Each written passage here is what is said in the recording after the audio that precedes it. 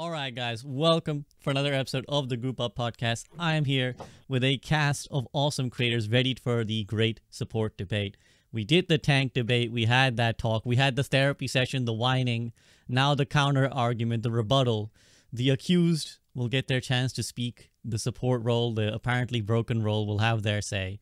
So let me introduce my cast and we will have this discussion. So in the top right, unfortunately, COVID it up, but still I'm very grateful that she's turning up for this call. Please forgive her for her throat or anything, or if she's a little bit quiet, you will understand that she's obviously feeling a bit unwell. What's up, Eskay? Hello, I'm dying. Thank you for being here, Eskay. Hi, dying. Hi, dying. I'm SAV. If you have to go, please let me know at any point. That's totally okay. I appreciate you being here. Just tell me and we will sort it out. The rest of it is our problem. I should be fine. Okay, awesome. We look for. I wanted you here. You know, I really value your opinion, so I'm glad you could make it. So thank you for turning up. In the bottom right is my man, KarQ Games. KarQ, what's up? What's up? Thanks for having me. Glad to have you fresh from Toronto, the grand finals, Mr. Yep. Worldwide again. Actually, it's I not did worldwide not for get you. sick. Eskay is the only other person in this call that went to grand finals, and she got sick. I didn't because I told my white blood cells to work overtime because I was ready. Unfortunately, I pinged them and I told them, "Yay, mine are fight that striking. shit off." Yeah, fight that shit off. At white blood cells, and they didn't have it muted. Thankfully, they didn't have that Discord ping muted. Exactly. All right. Well, in the top left is my man Bogur, the Bingus merch runner. So, Bogur, want to show off your Bingus merch? Bingus. So, some of you might be wondering why Bogur's here, because you will have the real OGs of the podcast. Remember about 2 years ago, Bogur being on one of the tank debates. In fact, the first great tank debate was with Bogur. But you've converted now recently, Bogur, have you not? I've probably played more support than I've played tank. Now I just queue up both support and tank. ML abuses that because he duels with me for short queues, because we get either 2 supports or support and tank. It's easy. How dare he? How dare he? But yeah, the world's most famous Lifeweaver player, perhaps the only one, and recently been grinding Illari too. So thank you, and your input will be very valuable as the dual role flexer. And for her first appearance in the podcast, I believe, in the bottom left, is Emiliath, Grandmaster Support Player, Resident Genji Hater. Yeah, except I'm in my Genji era right now, and it's, oh my god, it's terrible. Yeah, so your chat, you did a subathon, and your chat has forced you to play Genji for a while, right? Mm-hmm, yeah, it's day 6 today of being a Genji main. Well, it should hopefully give you a fresh perspective on have you learned anything? Are you do you feel different about Genji? It actually makes me hate Genji players more. Really? Why? Because it is so easy to get health packs as Genji, and mine don't. Damn. All right. Here I thought you'd be like, you know what? I understand now why Genji players did not. The only thing that I do understand is the nano blade, because it is so hard to get kills with blade without nano. Fair. Okay. So this is what it's all about, getting fresh perspectives, and that's why I brought the squad on over here. I think Bogur, we might be a little bit echoing in your thingy again, just something to keep an eye on. But all right, guys, we are I'm sure you've heard all about it. Okay, yeah, I think that's Bogur, my friend. Can you turn push to talk on? Okay. I can hear you again. Or I can hear me. Push to talk. Okay, so as I was saying, you guys will have no doubt heard the accusations, the rumors, whatever you want to call it, that support is busted, support is the baby role. Support has it easy. So to start us off with, I want your opening thoughts on the state of support. Do you agree, disagree?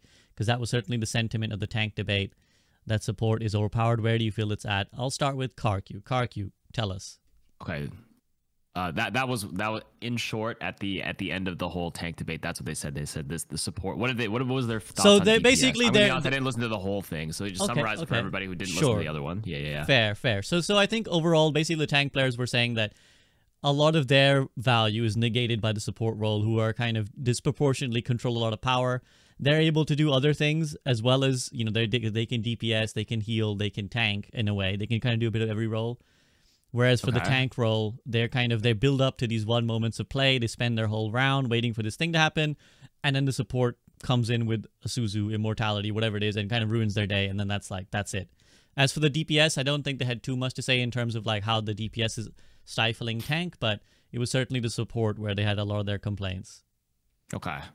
I do think some supports fill that, but I'm gonna play devil's advocate. This is, I guess, the whole point of debate, that tanks can also do that. There are some tanks certainly where you have to stand there and just you do your job and you make space, and then all of a sudden, yeah, Suzu or whatever comes in. But like Suzu belongs to one hero. There's some heroes that can't do DPS very well. Actually, there's a few of them. And then when you make the argument with tanks, how they can't do anything. There's definitely tanks that can do a lot of damage, like Zarya, like Junker Queen. They can rack it up and top the damage charts. So I don't know. I don't fully buy into this that you can't do anything on tank. I disagree with that statement. And then them saying that supports are overpowered, I would say some are. So I don't disagree with that part. For example, I still think Bap is overtuned, and this is coming from someone who like plays a ton of Baptiste. I actually still think he's like one of the best supports in the game, despite the recent nerfs where they like cut the healing, the flat healing amount initially with the regen burst or whatever. You know what's crazy? That wasn't even in Overwatch 1. They added that randomly at the end of Overwatch 2 beta, where it's like, oh, if they're less than half health, why don't we just double the healing from the regen burst flat? And then they just cut it back a bit. That didn't exist in Overwatch 1. And I think the damage in Overwatch 1 is also 24 per bullet. So then when you triple burst into the stomach or body shot, it's like 72 damage. But right now it's 25 per bullet still. And that's, 75? That's a major breakpoint, by the way, especially on Tracer or, anything like that. So I think the tank debate, they kind of like wrapped support in a giant like, they're overtuned, but they kind of like throw every support in that category, but that's just simply not true, because there's a lot of different supports that fill different roles and niches. And then same with tanks. There's different tanks that fill different roles and niches. Yeah, Ryan at this current state, you probably have to stand there and take all the hits and feel like you do nothing. Same with Roadhog. You just stand there and you just soak a gazillion damage. And, I know you had some former Ryan mains and some Roadhog players in the tank debate, and they're going to feel that way because that's just the heroes they play. For me, I play the heavier damage supports. I can top charts with BAP. I could play some Illari. I could play Ana, play Kiriko, and you could definitely top those up. But if we have some Lifeweaver players here, or some Mercy players, or some I was gonna say Lucio, but I actually seen Eskay's Lucio like kind of like cook a little bit on like that certain play style where you just like are actually damaging a lot. It's a lot of chip damage. It's very like pokey with the thing, but there's no like strong TTK, like time to kill for the Lucio. Sometimes it just depends on who you're going for. A lot of times you just spam main, and those green Oreos hit the tank. So yeah, you'll inflate your damage numbers a little bit. And same with Moira, they get inflated a bit, but I think there's a little bit of a disconnect between like all supports being super OP and being the main role. Anyways, I talk for too long. Let's you feel like there's the generalization here of the support. Too much of a generalization. We can tune some of them back, but not like it's not everybody. We're homogenizing the role here, and we will like in this podcast we'll discuss wider big picture support, but we're going to talk about each individual support as well. So we'll have time to break down which of those you think are broken and which are undertuned. I want to take it to our newcomer Emiliath next. Emmy, I feel like you're going to come with the heat here. You're going to come defend the support players that the tank players are talking some shit. Oh, you'd be just wrong, opening thoughts. actually. Opening thoughts. Oh, really? Yeah, I actually think supports have the best kits in the game and some of the strongest kits in the game. I think that Suzu, MO, I mean, even Ana Nade, like I think all of those things are extremely strong.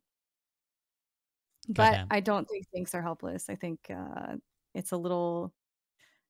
I don't want to say dramatic. I know there's a lot of tanks that are not good right now, but like Zarya is insanely unfun to play against because she literally negates everything. Like she's just not fun. But I get the Ryan mains and the Roadhog mains because they're terrible right now. Interesting. This is not quite going how I planned. I know. I actually think supports are insanely strong. Okay, you know what? I do too. Like I do too because of the support passive, which does encapsulate or generalize everything. That didn't exist in Overwatch 1. I remember I rewatched some old Overwatch 6v6 footage, and I'm like, man, I got tickled down by a Tracer as an Ana, and I'm like sitting at 110 health for like way too long. I'm like, do I nade myself? Like burning your nade for yourself was so bad back then if you had to do it, and like, it was just completely different. So I do think that passive is very strong. Sorry to cut you off, but no, you're good. I also think that without the passive, because like in the beginning of Well, I guess they still had the passive in the beginning of Overwatch 2, but they were like Yeah. so bad in the beginning of Overwatch 2 because of how it played and how easy it was to just dive supports. And What was Ana it just again at the felt, beginning? I don't remember, but Ana just felt terrible to play. I remember. I think Like, that it was was hard like to I think it was that was 2 just because the game seconds. was new. I think it was the same. It was just 2 seconds before it It's 2 kicked in. Everyone's like, seconds. it's whatever. Yeah. This passive doesn't feel great because DPS. It was overshadowed by the DPS passive at the time, which was good. Yeah, which was the movement that's what speed. it was. Yeah. Everyone's like, wow, the support passive feels like shit compared to that. And Well, I think it was just plus a dive was perception strong. thing. Dive was Mhm. strong. That's right. They had nerfed some aspects like Ana's sleep and stuff. And we obviously didn't have as many supports as we did. One of those new supports being my man, a Lifeweaver, Bogur. You are the tank main converted. Are you going to defend the support category? Or are you also agreement that maybe some of the supports are overtuned and perhaps the support kits in general are very, very strong? Can you hear me fine? Hello, Yes. mic check. Yes, All right. perfect. I think that support is the most relaxing role in the game. I can tell you from experience, from playing tank and playing support. Playing support is so chill. Like, it is so relaxing, especially if you play Lifeweaver or something like that. You're just vibing, bro. You're just chilling. Playing tank is so stressful. I hate playing tank. Like, you've already had your tank debate, so I won't talk about it too much. But like, I don't know if support is broken or not. There's some supports that are really strong, but the sheer pressure you have when you're playing tank compared to when you're playing support is just not equal. Like, I some of you probably will disagree with me, but when you play tank, there's so many heroes that can counter you for any tank hero you pick, for anything. Even if you play Zarya, Lifeweaver can just counter every single ult you get. People can just go Bastion. Bastion just counters every tank basically, and it's just so annoying, right? But when you play support, what counters Lifeweaver? Sombra sucks against him. What counters Illari? No, nothing counters Illari, and then you have a second support that can peel for you. And you're just chilling, you know, like especially if you deal with another support player, you're just vibing the entire game. I've dealt with ML a lot. I've had zero pressure on me throughout all of the games. Yeah, sometimes you get dove, but you can easily outplay you can easily outplay dives. You easily can outplay them if you just are smart about it. Like in Overwatch 1, what would happen a lot is people would get hard focused when they played support by dive. You know, Winston Diva, Tracer, Genji, they would constantly dive you. You would die. You didn't have your support passive. Like KarQ said, you had to waste an ability to heal yourself. Right now, with the support passive, you're one-man army, right? Like, you can't kill the entire team, not always. Sometimes you can if you play Illari or if you play Baptiste. But most of the time you're just chilling. Like, there isn't anything that can actually counter. You can pick any support, in my opinion. Some support combos are really bad, obviously, but most of the time you can go anything and still win the game. Like, as long as you play well, as long as your team is not throwing the game, you can win the game. And I think that is the main reason why support is being played so much more than tank, because I can do whatever I want in support. I can go on a Lifeweaver. I can go on a Zen, even though it's a little bit scuffed. I can go Lifeweaver Illari. I can go Lifeweaver whatever. It can work. But if your tank goes the wrong tank in the wrong situation, you just lose the game because he's just getting hard counting, and that's it. And it never happens when you play support. It's just so much more chill to play support. Okay. So we're getting a picture that comment section are not going to be happy about. The comment section, I can hear it now. SCB, what is this fucking shit? I'm a support player. It's fucking hard. These tank players are whining, and you gotta cast the support players. We're all saying the role is a bit too much. Eskay, I don't think you're gonna change the trend. But how do you feel just in general, big picture on support? I'm sorry to make it so everyone has the same opinions, but I do think a lot of support has a couple heroes that are probably the most powerful in the game, and it's super chill to play too, like Bogur said. Whenever I'm playing poorly, like my aim is really bad on the day, I'm losing a lot of games on DPS, I just don't want to think anymore. I go support and I just win in like top 100 fucking round. Wait, am I allowed to curse? I'm sorry. Yeah, of course you are. I curse plenty. But like heroes like Bap, Ana, Illari, Kiri, or Brig, I think just have way too much impact. It's really funny playing Lucio now and sad, honestly, because it's just like, man, if I was asleep at my keyboard playing a different hero, I would be getting more value than I am right now playing like I'm God's gift to Overwatch on this hero. It's hold on, I have to go. It's okay. Take your time. Okay. Lately, I've been playing Illari, Yadi, and out damage dealing my DPS I feel a little guilty about it because I'm a person that plays all of the roles. Like every season, I put in hundreds of games on each role, so I think I'm really in tune with like how powerful or how fun to play each role is. Support is what I do when I want to have fun and chill and like have easy games. DPS feels terrible right now. And moving on to the tank thing with the great tank debate, I am going to say skill issue or hero issue with whatever their complaints are because I have been playing tank this season. I've been top 100 for the last like 60 games. I haven't noticed anything they're talking about. Like, if I'm having trouble, I simply swap. That is it. Like, if you play the right hero in the right situations, you can 1v2 anyone. You can delete everything. You do more damage than DPS, plus you have a huge health bar. You're literally a raid boss. I was Like, gonna say you can do high damage. Everyone says you just have to sit there and take it, but that's just like 2 or 3 tanks. Like Eskay, which tanks do you play that can cook like the damage numbers? Queen, this right? season, Zarya. I'm playing Zarya. I'm playing a lot of Zarya. I was playing Queen before, but as I get higher, you have to be really good at her to get values, and I'm not as good as her as I need to be. Orisa actually just melts people. If You you actually do use your so much spear damage on on Orisa. You switches, actually do yeah, so much damage on you just Orisa, delete actually. people. And you're hard to But kill too. it does suck. My complaint is not about supports, it's about DPS. If the other team goes Bastion and Mei, I simply cannot play the game anymore as tank. And I don't think that has anything to do with supports. But like literally as Zarya, I have 1v4 the other team provided their tank is dead. Like, it's ridiculous. Wait, Ooh. I have more to say. Yeah. It's okay. You can take your time to think about it. We can also I come to it forgot. later. We can come to it I later. forgot. There'll be Wait, I plenty. remembered. I'm Oh yeah, sorry. go ahead. Go ahead. But I have noticed if I have bad supports, I cannot play the game. If my supports are playing suboptimal support comp, like lately a lot of my supports have been playing Mercy Yachty, I do not get to play the game. I think tank can go from the most fun experience in the game to the most boring experience in the game simply from having bad supports or the other team picking Bastion Mei or Bastion Sim. Um, but I will also say I remember when Overwatch 2 first came out, most support players felt like it was a super underpowered role and were complaining a lot. I was not one of them. I will Neither say was that I. now.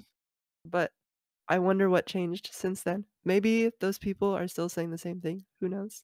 But There's 3 new I supports that said came that, and out I'm during not that saying the same debate. thing. Yeah, there's 3 Okay, support. When people are saying that during the beta, we've literally had 3 new supports Yeah, that was enter. really, really early Overwatch. So yeah, 2. Emmy, let's elaborate then. So we've kind of unfortunately established a precedent that all of you kind of roughly agree support is very powerful, very good state, which is not a bad thing. You know, we don't have to arbitrarily pretend that support is weak if everyone who plays the role and then whose opinions I respect feel like it isn't and feel like it's very strong. To quickly add in my own experience as well, I got GM1 on support the other day, mostly playing Bap and Ana. So I think I also agree that like the value you get is insane. Like the amount of impact. When I play support, I've also been flexing other roles and it's like super miserable.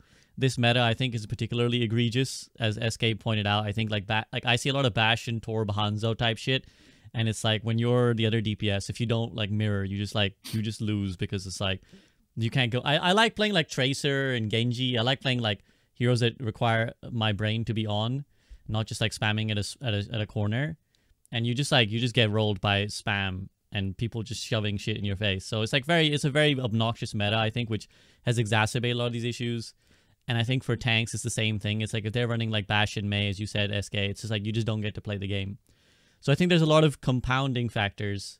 But support, I think, feels great. Support, I feel, is like how the other roles should feel. Because whenever I play support, I come away at the end of a game and I'm like, if I lose, I'm like, okay, I definitely could have changed this fight, I could have changed that fight, I could have done this, I could have done that. When I play tank, sometimes I'll drop like 40-2, lose the game, and I'll be like, I have no fucking idea what possibly I could, like, I can't do everything in this game. And same with DPS sometimes, you just feel like there's nothing much you could have done, even if, you know, obviously I'm not a god. But, all that being said, I want to unpack the sort of the evolution of the support, how we got here, and also maybe like what is fair, what is unfair about this state of support, and what maybe we can learn from it for if we want to help the other roles too. So Emmy, I want to come to you, what you said about you were one of those people who felt like in the beta that support was underpowered. I think a lot of people felt that clearly. I know Eskay and KarQ, you said you didn't. I'm going to assume Bogur also didn't. But what was your feeling? Why did you feel like support felt really unfun or underpowered? I don't even think that it was they were underpowered. I think it was the way that the game was playing. Like Ana couldn't keep up because I'm an Ana main. Ana couldn't keep up with the fights because she didn't have any mobility. And it was just like any support that had mobility was the best support to play. And it just didn't feel good to have to play specifically not Ana because she couldn't move. I don't remember. I think it was just the meta at the time, maybe. Like dive was really good, and yeah, I don't know. She just didn't have the movement. Winston. It was Lucio Kiriko, I remember, or something like that. And then yeah, Mercy, Kiri, and then Mercy probably, Kiriko for the Sojourn Pocket. Well, Mercy's pretty mobile. Kiriko's mobile. Lucio's mobile. But it was even Lucio, Mercy Kiriko, can Winston. get chased down though. I think it was probably Kiriko. No, I think it was even before Kiri. I don't remember. I have bad memory. I'm so sorry. Yeah, Kiri came out with the game though in October. I swear. So Kiriko came out with the game, and you were right. At the pro level, I believe it was Kiriko, Lucio. And but then also the Reaper beta felt really terrible, specifically. Yeah, so the complaints came during the beta, which is where, like, so I think I want to paint this picture because I think what the narrative that I see a lot is that supports complained at the start of Overwatch 2, as in the beta, that they were underpowered, that they were unloved.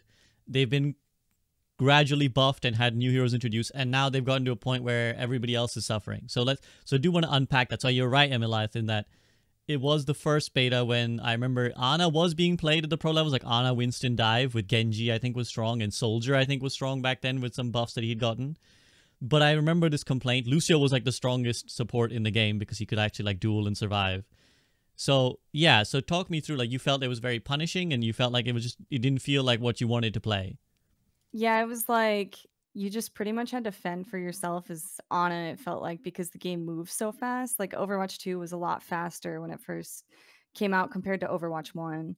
So like you just had to adjust so much more quickly, and I think it made it really hard for Ana because she didn't have like the movement abilities that other characters have to keep up with the pace of the game.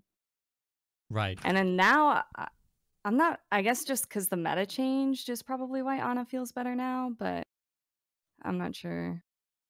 I mean, a lot has changed. It's hard to track individually. Yeah. I'm trying to remember if there was like a specific turning point. Maybe the DPS passive. Yeah, I don't know. Yeah, well, there's been a lot changed. I mean, Bogur, from your POV, how have you viewed the evolution of support from what we had in beta to where we have now? Like, how have you viewed that change? You think it's like steps in the right direction, or do you think like actually they've maybe made some missteps along the way? I think support was good since launch. I think it's still pretty good. I think the addition of the new heroes have, shaken up things a lot, but it's really hard to pinpoint whether or not there are steps in the right direction. I think the new support heroes are phenomenal. I think Kiriko and Illari and Lifeweaver, they all fit the niche. They're all so fun to play for the people that want to play them. I think it's really cool, the design they've made behind those characters. And in that sense, I think it's in the right direction. But there's a lot of things I really despise about support, and this is the tank within me that really hates it. I really don't like the direction of... Back in the day when I played Overwatch 1, a lot of things that would happen was I would dive an Ana, and I would have to outplay the Ana sleep dart and the nade. When I'm playing Winston, I had to do this and that to counter her abilities, and she had to outplay me so she could sleep me, and there's a lot of back and forth. Now, with support, what happens is you land an ability, it gets cleansed. It's like a lot of that depth, a lot of that counterplay, in the sense that a lot of that thinking that you have to put into executing a good play is gone. Yeah, you can wait for the Suzu. Yeah, you can wait for those abilities. Right now, what's really annoying is with Illari's pylon. I am diving the pylon on Winston instead of diving the supports. It is so obnoxious. There is no counterplay to it, in the sense that, I'll do this and that so I can counter the pylon not getting placed in that place. I need to dive the pylon, and then I need to dive the supports. That is so annoying. It is not annoying for anyone else. It's really fun for the support player. Don't get me wrong. I know it's fun. It's really annoying when I'm playing really well with Ryan, for example, or I land a really big slam, or I start juggling someone, or like I'm about to, I've played all of my cards right, they Suzu, right? And for a lot of people, they're going to be like, oh, you need to counterplay the Suzu, you need to bait it out. Yeah, well, it sucks. It sucks in the sense that back in the day, I will say it again, there was a lot of back and forth between supports. With Baptiste as well, he was one of the most annoying supports because he could counter your play after it happened by just placing a lamp. I hate that. I wish we would go back to, Lifeweaver as well. I've been playing against Lifeweaver a lot on tank. Let me tell you, that guy is annoying. As a Lifeweaver play, that guy sucks. He's so annoying because there is no steps to take to counter his abilities. All you can do is bait out the ability, and that cannot happen by itself. You know, your team needs to help you with that, or you need to do something and then wait or execute something else. But it's so annoying to execute a good play and for it to get Suzu'd, for it to get Lifeweaver pulled, for it to get lamped. It is so like it breaks my heart. It breaks my heart. It goes for any role. Like if I'm playing Illari and I ult with Illari, it just gets Suzu'd. It's so annoying. It's at least with Matrix, you can outplay the Matrix. You can be like, oh, okay, I'm gonna bait out the Matrix. I'm gonna wait it out. Say, oh, he's not using Matrix. Now I throw it. There's some counterplay. I'm gonna bait out the Winston bubble, then I'm gonna throw it. With Suzu, it's just like, oh, I threw it out. That's it. It's over. Outplayed. It's done. And again, you can say you can just wait it out. You can bait it out. But again, it's just such a boring, counterplay to that. There's a lot of rant about it, but I mean, that is my thought. Yeah, baiting stuff out is nothing new though, but I do think it's because like tanks have they have that one less person to eat a cooldown for you. So the game has actually become more team centric than anything in a 5v5 environment, simply because one less person to take some of the support cooldowns away. I mean, Lamp existed in Overwatch 1, right? And like break stuns and like, if you weren't taking, if one of your tanks had to take one of the stuns, then like the other person is free to do whatever. So like, I will say, yeah, tanks have to consider a lot more in this version of the game, which indirectly makes supports feel more powerful disproportionately to the tank players, because as a Winston, it's really hard for you to get the pylon, so now you have to tell your other DPS to find an angle to break the pylon, like your Tracer or somebody to do it. But like in the if we had a 6v6, I don't know why we're getting to a 6v6 5v5 thing, but this does play into like probably why supports feel stronger, to be honest with you. Like if you're playing two different tanks, if you don't go for the pylon, somebody else is, or you have two tanks taking space, it opens up an angle for your DPS to take out the pylon, if that were the case. You know what I mean? So really quick. Well, I want to say something. Yeah. For everything that Overwatch 2 does, a lot of their characters are focused on the individual, and it's no longer about team play, and I think it's very obvious. So it's really annoying when you have to play old characters that were designed around team play. Like Winston, I remember on Soul, for example, said something about it. You need 3 charged shots to kill a pylon, and it's impossible if you're on Reinhardt, for example. And there's these old characters, and it's just so annoying to deal with these new abilities that are centered around the solo play of Overwatch 2, because Junker Queen is solo-centered, Kiriko is solo-centered, Illari is solo-centered. Most of the characters they're supposed to exist without the help of the team, and it's just so obnoxious. I agree with what KarQ said. I just, in a sense, I wish we added a lot more complexity to things, if it makes sense. Like, for example, Ana is such a great character. I love Ana. And I'm not saying the new supports are bad. They're so fun to play. They're awesome to play. But I wish they added a character that added complexity and layers to stuff. Like Sleep Dart is so awesome. I love Sleep Dart. Anyone that complains about Sleep Dart is stupid. They're so stupid. And anyone complains about... Comment section's not gonna like that. I don't care about the comment section. Anyone that complains about Nade are stupid as well. You can counter Nade in so many ways. You can counter Sleep Dart in so many ways. And it takes brain cells to actually do it, right? And it's so fun when you outplay Diana. And it's so fun for Diana when they outplay you. And that is so awesome. You don't have that anymore. You just have to... Either you bait out the cooldown or you don't. You can't counterplay the Suzu. You can't, you can eat it or whatever, it's just so annoying. Or the pylon, that is, or Lifeweaver pool. Lifeweaver pool cannot be countered unless you bait it out. Thank you. I mean, so there's a couple strands there that I want to investigate. The real quick though is that KarQ, are you or anyone else, you're not on the 6v6 train, are you? Because Samita will rejoice. No, I actually do like 5v5. Don't get me wrong. Okay. I'm a support player, so this is beneficial for me. I like 5v5 as well. I do like 5v5. I just want to point out. Emmy and Eskay. Yeah, I like 5v5. Okay, Eskay. I feel like every support player does, probably. Yeah. Hello guys, SCB here, and the Group Up podcast is back, and I'd like to take just 30 seconds of your time to talk to you about two quick things. Firstly, Patreon. If you enjoy the content, then please do consider supporting directly, because Patreon takes only about 10% of the money you give, where YouTube and Twitch take 40 and 50% respectively. So if you'd like to support the podcast, then that is the best way to do so. Secondly, if you're someone who enjoys video essays or detailed analysis of movies, TV, or anime, then please do check out my second channel, The Soak, where I'll be making videos about those kind of topics much more frequently, and where a lot of my attention will go beyond just Overwatch. It would mean the absolute world to me if you guys would check it out, but that's it for now. Let's head back to the discussion. I'm torn on it. I've thought for so long about it, and I can't decide which one. There's so many arguments for both. Yeah. Okay, because obviously I don't want to turn it into a 66 discussion. We already had that debate. Nor do I think it's particularly productive. I don't see a realistic world in which we're going back to 66. I just don't think that's going to happen. Yeah. So, but what can be illuminating is like learning the lessons of what's happened and adapting it to this game. Samido, while we mentioned him, did make a video recently on kind of how he felt supports have kind of ruined Overwatch, which is an appropriate discussion to have, I think, on the support debate as another counterpoint. One of the things he really spoke about, it's a very good video, even if you are a support player, I think it's worth a watch. You can check it out on his channel. One of the things he talks about is this sort of gradual progression, which Bogur's alluding to here, of the initial launch Overwatch supports. You know, Zenyatta, Mercy, Lucio, back when Symmetra, but let's forget about Symmetra being a support to start with. A lot of these guys, they kind of, well, firstly, they're single target healers, and the utility is not, again, kind of what Bogur spoke about, it's kind of, the utility is finite, it's counterplayable, you can understand how it works. Over time, Brig is added, Moira is added, the way the healing is outputted becomes easier. So it's AoE healing, it's just push the button and it executes the entire healing, right? As opposed to Ana, where you have to hit the shot to heal. Because she has the higher healing output compared to the previous supports, but that comes at the cost of having to hit it. Same for her abilities.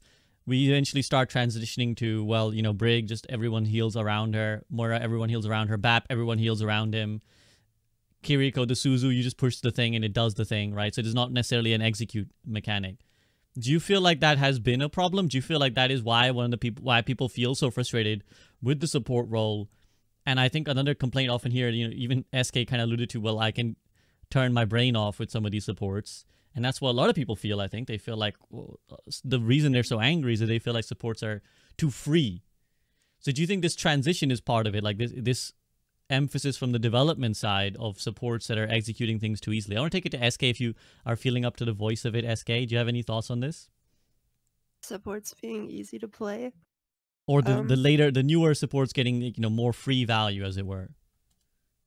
I think for me, a lot of the reason that I find support like brainless and easier to play is just because the hitboxes are so big. Like Illari is a great example. If I'm playing Ashe and I'm just whiffing everything all day, like I literally can't hit anything, I go to play Illari and I'm hitting every shot just because the hitbox is like a lot bigger on her bullets and things like that. But I do think there is also like a lot of um thought lost. Like when I play Kyria, I don't even really need to ult track anymore. Like sure I can. Like, oh, they have Illari ult, I'll save my cleanse or whatever. But most of the time, like, if I don't even realize that, I'll still have it for when they ult. So I guess that's like the only example I could really think of right now. So do you agree or disagree with the premise? Like, do you think the way they've designed the new supports is fine, or do you think there is a wider problem with the way these new supports, Illari and Kiriko and Lifeweaver, are kind of the way their kits and their save abilities operate? Oh yeah, no, I don't like it. I just like having to bait something out before you can press your button feels bad. And it's different when it's like other abilities, but if I'm playing against a Curie and I have JQ ult and she knows I have JQ ult, she will not press cleanse until I ult. So it could be like an entire fight or 2 fights until eventually I'm just like, alright, screw it. I'll try and hit like 4 people so she can't cleanse everyone. And then she just cleanses everyone. It's like, oh, what the heck? And then playing against Lifeweaver, Pull is so frustrating. I hate that guy. And like, he can just counter so many ults with his abilities, like Lifeweaver Petal stops Grab, it stops Sig ult. There's a whole bunch more. Yeah. Interesting. KarQ, do you have any sort of thoughts on this? Do you feel like, because you said, well, outplaying has been a thing since Overwatch 1. Yeah, I think so. So you disagree with this premise? That it's unfun to play. I mean, at the same time, like some supports also had to like sit and wait. So JQ has to wait for Kiriko to thing. Lucio used to have to wait for Sombra to EMP, and then I have to come out of hiding before I could drop the beat. True. You know, there's every role, like it's I don't know. For me, I just feel like nothing's new. Like it's like obviously it's a new game, but like this isn't an old concept. So like, you know, maybe one's a bit more disproportionately tougher for one, but like, you know, hiding a Zen to before you pop your trank for the EMP, or you know, I have to save. Like as a queen, you don't ult until Kiriko cleanses, and then for me, I'm like, their tracer's lurking around. She's looking for a pulse bomb. I can't do it until she pulse bombs too. You know what I mean? There's more things than one thing to. I still have to hold my stuff relative to the compositions. You know what I mean? Okay, Bogur, yes, go ahead. Yeah, go ahead. I want to interject. Is that Sure. you're right? You're completely right. It always existed, but EMP is an ult, and you counter an ult with it. Suzu is an ability. That is the annoying. I don't mind, you know, having that game like back in the day where you wait out the EMP and then you beat, or you know, play around that. But it's an ult for ult. You know, it's not a ability for an ultimate. It is so infuriating to have to wait to use your ult for 4 fights, like Eskay said, just for the Kiriko to use an ability, and that's it. The end. Sorry. I think some tanks also have the ability to stop things as well with not an ultimate as well. For example, Zarya bubbles, they counter the Diva bomb, or they stop. They can stop like big impactful things as well, you know. Yeah, what but I mean? you have one tank, right? But you can have a Kiriko, Suzu, and a Lifeweaver pool, for example, right? Okay. You can have 2 supports countering you, while the tank is only one, and the Zarya needs to choose between bubbling herself or somebody else. And there's like a lot of gameplay around. You can also break the bubble. You can also bait out the bubbles. If you bait out the bubbles, Zarya is dead if she doesn't have bubbles, right? There's a lot of thinking behind it. Suzu, she doesn't have to use Suzu, right? Lifeweaver, his entire purpose for the pool is to save it for that one moment, right? There's no other moment. He doesn't have to use it ever. True. Those are the strengths of those heroes, but then what's the downside? So you have to have like the design philosophy of like a balance between that. Which is why I think it's annoying to play against Lifeweaver, but he's balanced because he does everything else kind of shitty, or like the damage portion. But you can pump your damage arbitrarily on, like, if they have a Roadhog, you can farm higher damage on the stat sheet. But like against high movement comps, then you're strong on one end, which is to, like, you know, deny certain ultimates, but then you're weak on the other. And I don't think that's like a terrible design philosophy, in my personal opinion. Like, we're at a game, like, it's an ever evolving live service game. Like, how many different healing archetypes can you really have? And like designs, it's like single target or AoE. And it's just like, you know, when you have like hundreds of heroes, you're going to have some overlap on things that do very similar things. So like, I don't know. I like the design of the new heroes, to be honest with you. I think every single hero they've released so far has been a banger, including Sojourn, Junker Queen, the ones that came out with the game Kiriko. Those 3 were great. Ramattra's been great. So I don't know where I'm going with this. Sorry. Okay. No, it's a fair point. And I think, again, I will have to try and do my best to present the arguments of the support defenders, which is that what you're saying is correct, Bogur, in that, well, there's the one tank, whereas there's the 2 supports who can stack these things on top of each other. But the supports would say, well, we have to do that as well, because on our own, each support is potentially weak, right? Each support on its own potentially can just get completely rolled by the one tank. So we need to gang up on the one tank, otherwise they just win. So like that's the 2 is only evening it out. That's our role. Like we're a support. And now obviously some supports do a little too much on other categories, but like that is the purpose of it. But it's like also then the same thing with tanks. It's just like you could sit there as Orisa and just like rotate all your cooldowns, you never die. You could sit there and just block as Ramattra forever and actually just like stall forever. I mean, the fun factor is a different thing, but like it can also be equally annoying from a support's perspective, where it's like I can't do anything to the enemy team, but then I default to, you know, healing my team or whatever, which can be, you know, fun on its own. And that's actually another psychology thing, where it's like sometimes, you know how you guys said like support's very chill, it's a more easier role, relaxing role. I can agree with, because you can always feel like you're doing something that's like where it's like, you know, even if my back's against the wall, I can always like be healing my teammates because they're usually around me. But then when you're a DPS, you have to like find all these angles as tanks. You have to make sure where the hell is your team, find this cooldown, bait this cooldown. There is like parts of support that are like super chill, but I just think that's just the way the role operates, and like I don't think you'll ever be able to equally associate the fun factor for each role, because they all just do different things, and maybe like human tendency is to like enjoy the chill role more, and it's like frustrating to do the hard ones. But some tank players love the chaos, and they're like, yeah, I love taking all the hits from my team, you know what I mean? But I think tank's been always been like a less popular kind of role in all kind of games. Or maybe I'm wrong on this, I don't know, but like whenever I like, you know, you like raid in World of Warcraft or whatever, it's like, isn't it harder to find that's tanks correct. in general? That is correct. In most video games, less people play tanks. I think there's a really important insight in there, though, which I don't know if we've consciously talked about it, is that the activity of the support is perhaps what makes it feel more like you feel more autonomy on support. Autonomous. Yes. Because you feel like because the difference is, as you said, with a tank or a DPS, you can't even always be doing damage, right? Like certain tanks, for example, they're nerfed by their range. So if you're like we've spoken about like Reinhardt, even Winston, like the sniper monkey, while amusing when you get the sniper monkey, is largely pointless. Like it's not actually gonna do anything in the in like the pre-fight poke. So it's like this, tanks like this are often left with nothing to do but stand there, right? But just be there. So they don't have this constant thing they can be doing to make themselves feel like I'm actually contributing. And even DPS sometimes, you can't really always be doing damage because of the circumstances of where you are, or perhaps again your range as a DPS. So maybe that's an insight. Emmy, I want to take it to you because you haven't spoken in a while. Like, how do you feel about what we've kind of spoken about here with the way the supports have evolved? Firstly, if you have any things to add on the first thing we discussed about the power creep, for lack of a better term, of the support heroes, the new ones, and also just this idea of like the dynamism of the support role. I kind of agree that like certain abilities that you get free value from, that you don't have to like ult track, like Suzu, because the cooldown's so short, you're just gonna have it for almost everything. That's always gonna be unfun to play against. But I think that there's also a lot of people that think supports should not be able to like do damage. Like they should only be able to support their team and enable their team. And that's never going to work in the Overwatch setting, because you have to be able to change the outcome of a game yourself.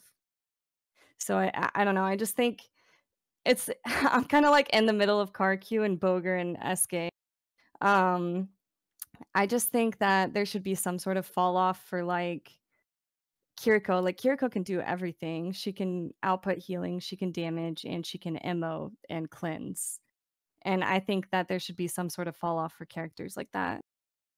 And like even Lifeweaver, honestly, I don't agree with KarQ on Lifeweaver. I think Lifeweaver is really, really hard to counter, because he has so much.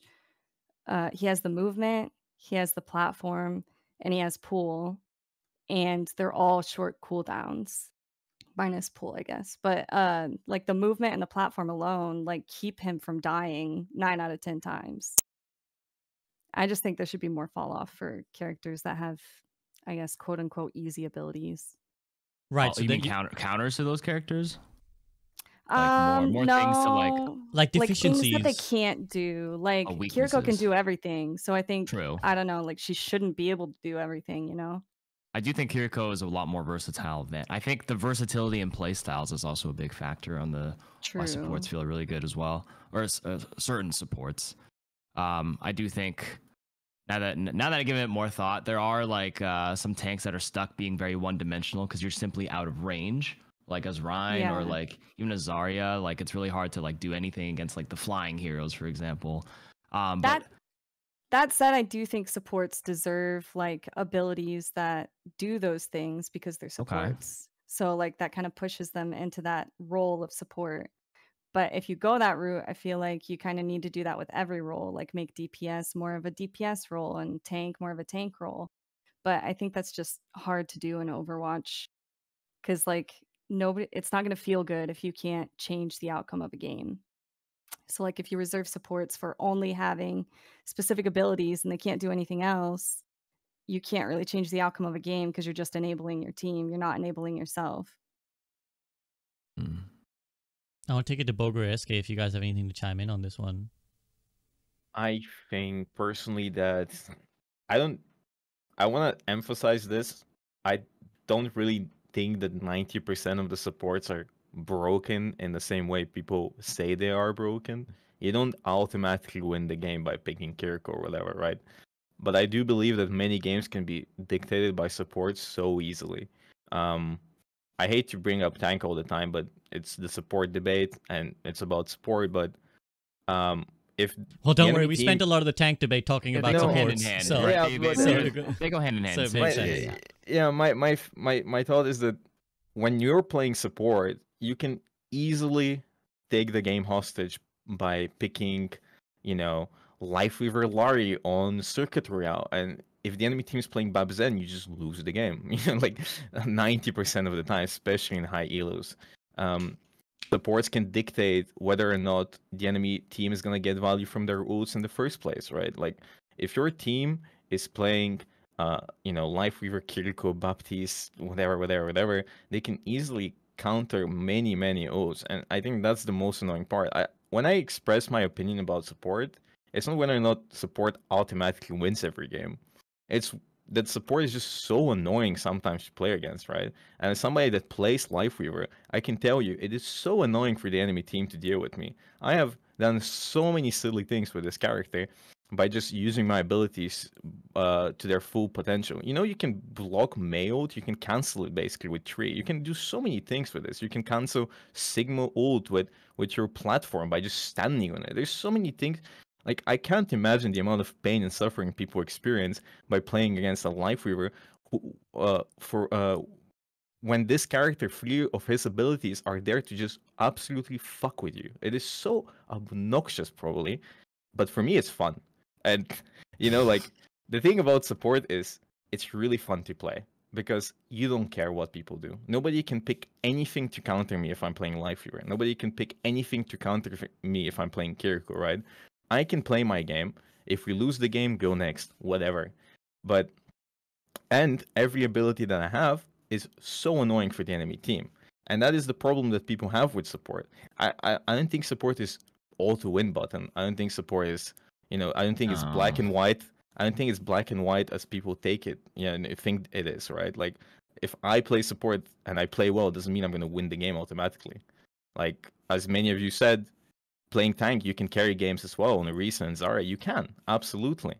But at the same time, it is just so annoying to deal with some support abilities. And Lifeweaver, for example, I don't think he's an easy character per se, because there aren't many Lifeweaver players. It's hard to think about everything that's going to happen and how to counter everything.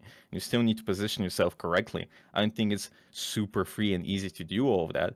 But when you execute it really well, everyone on the enemy team is just annoyed and they're not having fun at all. And that is my problem with many support characters. It is just so obnoxious to play against sometimes.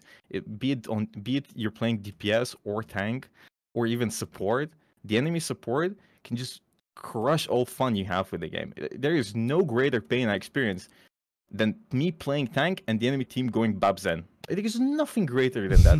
Now with Bastion buffs and Bastion being meta, the same applies with DPS.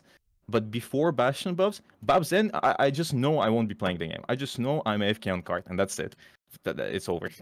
Anyways. No, it's a fair point that you bring up. Sorry, yeah. KarQ, did you have something to say? So it's more about, just like it's more of a fun factor and annoyance to play against them rather than like them being like a free win button. I just want to make that important distinction because a lot of people, I think with what Bogur said, I really want to emphasize what he said there. I like the way he phrased that. Where there is a misconception. Not everyone believes in this, but there's a lot of sentiment saying like supports are a free win because they're OP, but that's not actually the case. It's just the disproportionate amount of fun versus annoyance, and that's a separate argument than the win thing.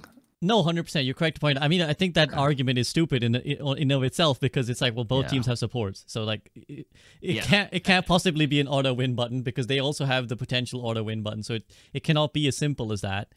And that's why I just want to add win rate is too. It's like thing. Anyways, go ahead. I just want to add one final thing why I really like, Ana, for example. Why I really like Lucio, for example, is because you can counterplay them. Like, I can play around the Lucio. I can counterplay on Ana. I need to think about it. People don't like to think. They just want to play the game and win. But I can, by thinking, counterplay Lucio and Ana. I can do that, and that's But fun. you're saying that with specifically the character that you want to play. I guess technically you can counterplay other supports with other tanks. But It's just that you don't want to. You're saying you don't want to have to counter swap to counter those characters, right? what I'm saying is that I really like the design of Lucio and Ana. That's what I'm trying to say. A lot of tank players, they complain about the fact that they don't want to counter swap to counter characters or play around characters, and I get the annoyance, but it's always been like that. What can you do? Like, if you don't want counter swap, like Eskay said, unlucky for you. Like, it's always been like that. If I play Winston into a bad comp for Winston and I keep losing, it's on me. I know it's on me. It's annoying, but I can swap, whatever. But my point is, I really like Ana design. I really like Lucio design, because when I'm playing against them, and when I'm playing them as well, there's a lot of thinking involved. There's a lot of layers, like an onion, right? Shrek reference.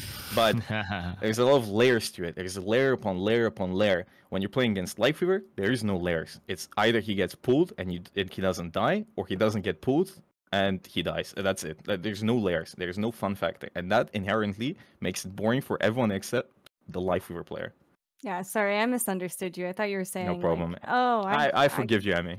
I thought you were saying you just want to be able to like counter any character with a specific tank and not have to counter swap around. I think what Bogur's alluding to is a very good way of putting it, and it's something, again, we see people say. There's a couple things I want to bring about, but I just want to let's go on this point for now, which is I think why people often look at Ana as this goal set, which is, I know it annoys people, because I know there's plenty of people who hate Ana too, right? There's plenty of people who feel like Sleep and Anti-Nade are too powerful. I think the reason why a lot of people, Bogur and myself and other people, look at Ana as kind of like the gold standard of a support design is because every decision comes with it a cost, which is, and I want to just dwell on this point and compare to Kiriko for an example. So with Ana, both abilities can be used aggressively or defensively, and each comes with a reward and a risk. So should I try and sleep someone aggressively, as in let's sleep someone over there to try and get a pick? Well, that means that now that I don't have the sleep should someone go on top of me, and that I don't have a disable should I need to protect myself. And of course, my character has no mobility. So should I be gotten upon, I'm going to die probably. The nade is equally, I can try and use it as a purple to try and get someone dead over there, or I can use it to heal myself. But even the heal on yourself is a temporary measure, right? It's like it's a finite amount of extra healing. After that, that's it. That's no more. Like, so if I have 200 HP, I go down to 100. I nade myself. I think now they nerfed it. You go down to like 150. It used to be go back to 100, 200, right? But even then, it's buying me an extra 1 second, 2 seconds. And on top of that, these abilities have to be aimed and positioned like in a certain, like nade across the map has to be landed. Sleep across the map has to be landed. Sleep on someone close to you has to be landed. Compare that to Kiriko, and I've seen this playstyle now a lot. I think many unranked GMs have brought this bad habit now, where Kiriko players, for example, they just walk straight into the back line. You just hear the like sound of kunai flying across your ear. They 2-tap, right? So like any character basically that's not a tank is going to get 2-tapped by the Kiriko headshots. Should you try and punish her? Suzu. Okay, well, I break the Suzu out. Now I can kill steps away, across the map, through a wall, to her teammates. Every moment that you had to try and counterplay it is now gone. This character gets away scot-free. At worst, she got nothing. At best, she killed like 2 to 3 people. So there's like the difference there is that there's no risk. There's no potential loss to the playstyle of your hero. I think that is what frustrates, because there's no downside to doing that. There's very much no downside. So I think that's what perhaps the frustration of many players is. And I'm curious again, Eskay, to get your opinion on this, because what Bogur spoke about is right, in that it feels great on your POV, right? When you're playing Lifeweaver, when you're playing Kiriko or whatever, it feels great to have so much impact in your hands and so much power in your hands to control the game. But how do we A, make that something that everybody can feel, or is that impossible? Like, is it impossible that every role can feel that level of control and autonomy? Or does it have to be that it comes at the cost of others? Oh, shoot. This is hard. I have a terrible headache. I'm sorry. Wait, It's I have okay. one thing I wanted to say to Go for Bogur it. earlier, is that I think you can get counterpicked on support and have to swap, but it's not so much as like counterpick, I suppose, isn't the right word for it. There's just like a lot of situations where if you swapped, you would be getting more value. I It's think not it's so much dependent. Sorry straightforward. for cutting. But I think it's dependent on map. For example, if you play Havana Circuit around Junkertown, playing characters like Bap and Zen is inherently better than playing characters like, Yeah, I don't know, Lucio. Lucio sucks on those maps most of the time. it sucks on And every map. I think it applies for every hero most of the time. I think it's okay as well. Like having characters that are good on certain maps and characters that are bad on others, that's okay. And what I want to say is that when you're playing tank, for example, people can pick one hero and counter you. But when you're playing support, there's no one hero that will counter you most of the time. Yeah, Like yeah, that's what I was they gonna need to say. change the entire comp or play on a certain map to counter you. And I think that's really annoying because it happens a lot more, a lot less often in rank than them just changing to Bastion and countering you. Sorry. I don't think one hero can counter you on tank either, though. I think the biggest problem with tank is that you are only one tank, so the entire team swaps to counter you, and then you're screwed. But like, I agree. When they start yeah, stacking, and once they counter the one tank, you just lose the game and you go AFK. That's annoying. It doesn't happen yeah. in support because if you counter the Let's- one support, let- there's a Well, second one. I just want to let Eskay get her thought out while she can. Go ahead, Eskay. oh. Okay. You good? I'm sorry, I have a terrible headache, and I'm No, having a that's hard totally time okay. That's thinking. totally okay. You know what? You take your time, SK. This is what we'll do. Just take your time. If you have anything to say, just like, light up or drop a message in the Discord. And just at any point, Okay. if you're like, I have something I want to say, just chime in because I want to be able to get your input. I really value it. But I don't also want to force you like this to kind of put you on the spot and you're like, oh shit, my throat's really killing me right now. So I actually don't want to speak. So is that No, okay? yeah, you're good. Yeah, I think I'm having a fever, so I might need to lie down soon. I don't know, Okay. but this works. I'll stay as long Okay. as I can. Go. Okay. Now totally if you have to go, go. Totally okay. All right, so we've kind of talked about that element a lot. There's one more thing that I wanted to bring up in the general discussion of support before we talk to each character. It was actually Emiliath. I want to take it to you because, I saw on Twitter there was like a clip. I won't name any names, but there was like a clip of like a player who was playing tank and was trying to fight two support players and was kind of complaining. I mean, I got plenty of heat as well when I was talking about how unfun tank is when you get like chain CC, when you get chain CC'd and stuff. But you in particular reacted to this clip of like someone trying to 1v2 supports basically, and then was unhappy that they kind of survived it. I think in that specific clip, it was just a terrible example. Like, I don't necessarily entirely disagree on what they were saying, but they were trying to dive on a Brig, I think, as Doomfist. And I'm like, in what world do you think you should be able to 2v1 those two heroes on Doomfist? Like, that doesn't make any sense. Like, to some degree, you have to admit that it's not a support issue in that scenario. Skill issue. Oh, Literally, like, Wait, who's that's that? just a dumb Wait, decision. SK has something to say. I will do give her have something priority to over say. everyone. So he did pop his ult, and during the entire time, the person he was shooting at never went below half HP. So I think, like, not so much as being able to kill him, just the fact that he used his ult and hit all of his abilities and all of his shots, and the Ana never went below half HP is pretty insane to me. Like, Was he I can agree diving? that maybe he. Sorry, Sorry, what? continue. No, go ahead. Like, I can agree that maybe he definitely shouldn't be able to 1v2 supports. Like, support should be able to stay alive. But if you are Doomfist, you hit all of your abilities and your ultimate, and no one goes below half HP, I do think that is a little bit ridiculous. Was he diving the Ana originally? I thought he dove the Brig originally. I Well, don't yeah, remember. he did hit Brig with he hit the Brig with his punch and like the Brig with his ult, I think. But she also didn't go below half HP. And then I don't know. It was just like he was hitting everything, and none of them went below half. It was crazy. Yeah, I don't remember the full clip, but I don't actually know what clip this is. Yeah, I don't want to like playing it bring in the my clip. head. I don't want to like Yeah, play yeah. the clip because No, I don't want. you're I don't want to. I don't. There's Yeah, another. don't There's another. offend people. There's like a toxic trait I think, which is that when someone shares a clip expressing their frustration, we kind of tend to VOD review them. It's like, Yeah.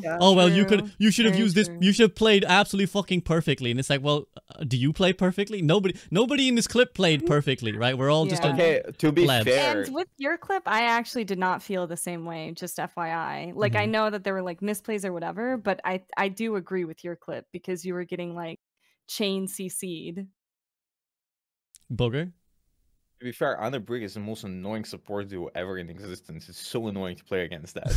And like it is, you have to play perfectly to get value. Even if you play perfectly, you can't get value. It's just obnoxious, especially if you don't play So what a is character what is the thing yeah. here then? I just want to, because I know people will be listening to this podcast who are like dedicated support mains who are going to be just annoyed that we keep bringing up these points about this is annoying, that is annoying, you guys blah blah blah. What is, how can we kind of frame this in a constructive way? What is it about this situation that we can kind of potentially alleviate or illuminate in a way that makes people feel worse or less bad about these kind of situations of like, well, what is it about Ana Brig? Why is it that when they exist you're not gonna have fun? Like, how can we frame this constructively? Eskay. This is like a whole huge thing that goes like both ways, because supports need a way to survive. Like, supports should be able to live in this situation. But I think it should take like skill shots and I don't know, like oh, this was a great play that I made in order to stay alive. In the clip we're speaking about, it was just Brig like hitting E on her Ana 3 times and Ana threw a nade at her feet, and that's how they survived. Like, Ana didn't hit her sleep dart, Ana didn't anti the doom or whatever. She just threw a nade at her feet and Brig triple repair factor. But also, Ana Brig is like the only support comp that can survive against a coordinated dive. So there's an argument to be made that that does need to exist, because how can supports have fun if that's the only support comp that can survive? But that's also an Overwatch League. I don't know if it applies so much at ranked. But there's like this whole thing, like, should supports be able to survive through this? I think they should. If supports can't survive, then they can't have fun or play the game at all. But like, yeah. Right. It's just, go ahead, Elmi. Sorry. I mean, there is also like a drawback to that too. Like the Doom has the attention of both supports in the backline currently not doing anything else for the rest the of other the support, the other tank is just left out to dry. So it's just like they got no resources. Yeah. If Ana Brig is dumping all the resources for themselves, then you know. So it's like you are getting out ability. Team game is arguably Doom's doing his job. He's 1v2ing. He's taking the attention of two supports. I think the frustration of tank players comes when you do that and you still lose. That's the problem. Is like you're like doing this whole I'm taking resources away, and then you turn around and like, well, a Sojourn killed 4 people while I was drawing resources away. Yeah, that's fair. Sorry, I want to defend supports. I want to be devil's. I want to push the support agenda, but sometimes it spills out. I apologize. Yeah. So go ahead, Eskay. You were going to say something.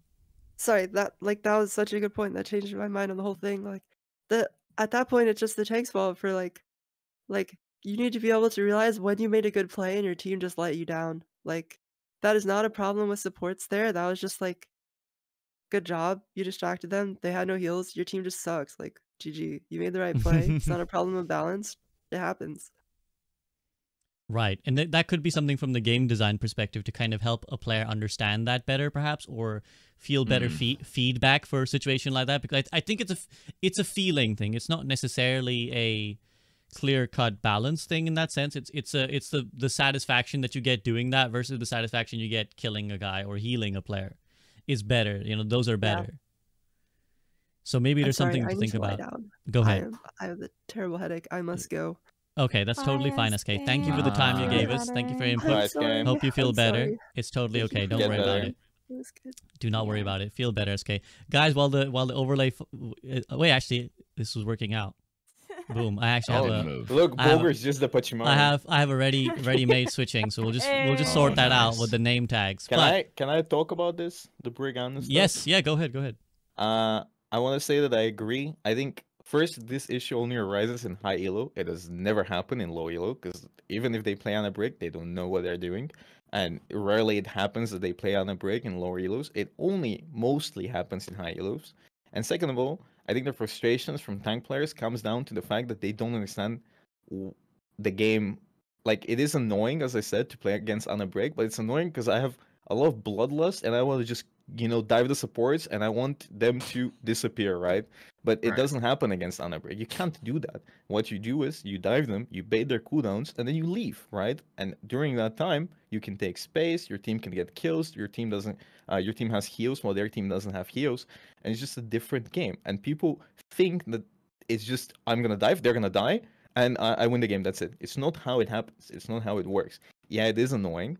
I just dropped it out as a comment. It is really frustrating. But if I had to choose a comp to play against, I would choose to play against Anna Bray, because there is some thought behind it at the end of the day. Like, I didn't mean to say that it's annoying in the sense that it's absolutely busted and broken. It's just a different game that you have to play, and people can complain about it. But those people that complain about it, about Anna Bray specifically, I think they're just bad at the game, honestly. I'll be honest. Just get I think better. that goes back to like each role having like what their role is. So like tank, your role is to make space, and support. Your role is it is to make space, and support's role is obviously it's more than that. Yeah, of course, to do utility and stuff. But the game is about fun, and if you're just a support who's doing utility all the time, like playing a MOBA, that is so boring to play support in MOBAs. I'm sorry for saying it. It's boring. Overwatch supports are so much more fun because you actually do stuff and you play the game and you can carry the game. And with tank, it's just annoying to be just the guy that gets shot all the time. Even though in a lot of games it happens that you are the guy that's being shot at. That's the role of tank, right? And people expect things like, I'm gonna go and carry the game. It doesn't happen, they get annoyed. But you can't carry the game every time. Sometimes it just won't happen. And I think this leads well as well to the final point about the bigger picture support thing. It leads well into the why we got here, which is that Brig's introduction. Let's look at that as like kind of like the liminal moment, the moment when it all changed.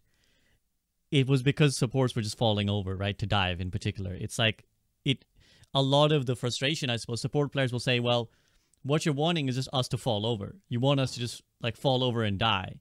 And we're surviving, and that's frustrating for you, but that means we're not just deleted out the game. And that's kind of how it was back when Brig was introduced, because dive heroes were just destroying backlines, and it became a game about like, well, whose backline survived longer? Not who's survived and who's died. It was just like who survived for an extra 5 seconds to get a little bit more value out before they died. So I guess for support players, it's like, well, we're finally at a stage where we can actually live through things. Now let's work around that, but let's keep that facet of the support role in. We want to be able to like actually play the game and not fall over. KarQ? Yeah. Any I have thoughts? nothing to add to that one. Nothing to add to that? No, like I think you're right with the whole like, whoever survives longer kind of thing. But I had a thought earlier, but I kind of lost my train of thought, which is I didn't want to interrupt for like the 6th time, so my bad. No, go ahead. Feel free. We want the free for all sometimes. If you got thoughts, throw them in. Just interject. I don't mind. Okay, so is there anything else anyone wants to bring up on the bigger picture before we start talking about each of the individual supports? No? I think we kind of identified the biggest pictures. Usually, like, certain abilities are unfun to play against just because that's how they are. And the thought was, okay, I remember. It was mostly just like a lot of complaints are so like misplaced or misguided when it's just simply just, I was okay. My brain was thinking like a mercy pocket kind of debate that I've kind of seen, but this is I mean, it's sort of related but unrelated. But it's the whole like, I'm so and so and I'm challenging this as a DPS player, and I'm challenging this like mercy pocketed Ashe, and I'm an Ashe, and I can't win if I don't have my own mercy pocket. But I'm like, well, you're not supposed to, you don't take the 1v2. Like in any world, taking a 1v2 is just like already at a disadvantage. It was related to one of the Doomfist thing where you taking on to when you're challenging 2 people. It's like, in what world is that ever like the smartest thing to do? Everyone just feels like they should be able to kill everything, and that's like their bubble they live in. And if they can't kill 2 people without dying, it's simply frustrating. They have to tweet something angry about it, and I've always just found that silly, which is why like I don't tweet that often, because like I don't know, it's not much to complain about. Like if I took a 1v2, I already know I'm going in a disadvantage. Maybe there's times I did win, but then most of the time it's not going to go in your favor. You know what I mean? But anyways, that was like something. No, that's totally fair. Earlier, I think you know what. In that note, let's discuss mercy first, because we kind of already talked about it. I'm just gonna take it in random order, however I feel like it. And I think this is a discussion that comes up often.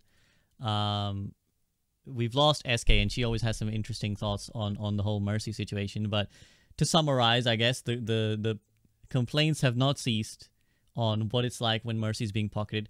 Bogur will understand me a little bit because he also plays in EU, so he knows the dread of the Mercy Pharah, Mercy Echo, the flyer domination that exists on EU ladder. This issue hasn't gone away, but how do you guys feel? Do you guys feel like Mercy is fine? Do you think like there's no need to complain? I'm going to take it to... let's go to Emmy first. So KarQ had to say, then Emmy, then I'm going to let Bogur speak on EU experience. Oh, man. I think Mercy probably needs something else. I just think damage boost is always going to be unfun to play against because it is true that you have to mirror the damage boost a lot of times in order to counter it. Like if they have Pharah Mercy, you need a Mercy a lot of times.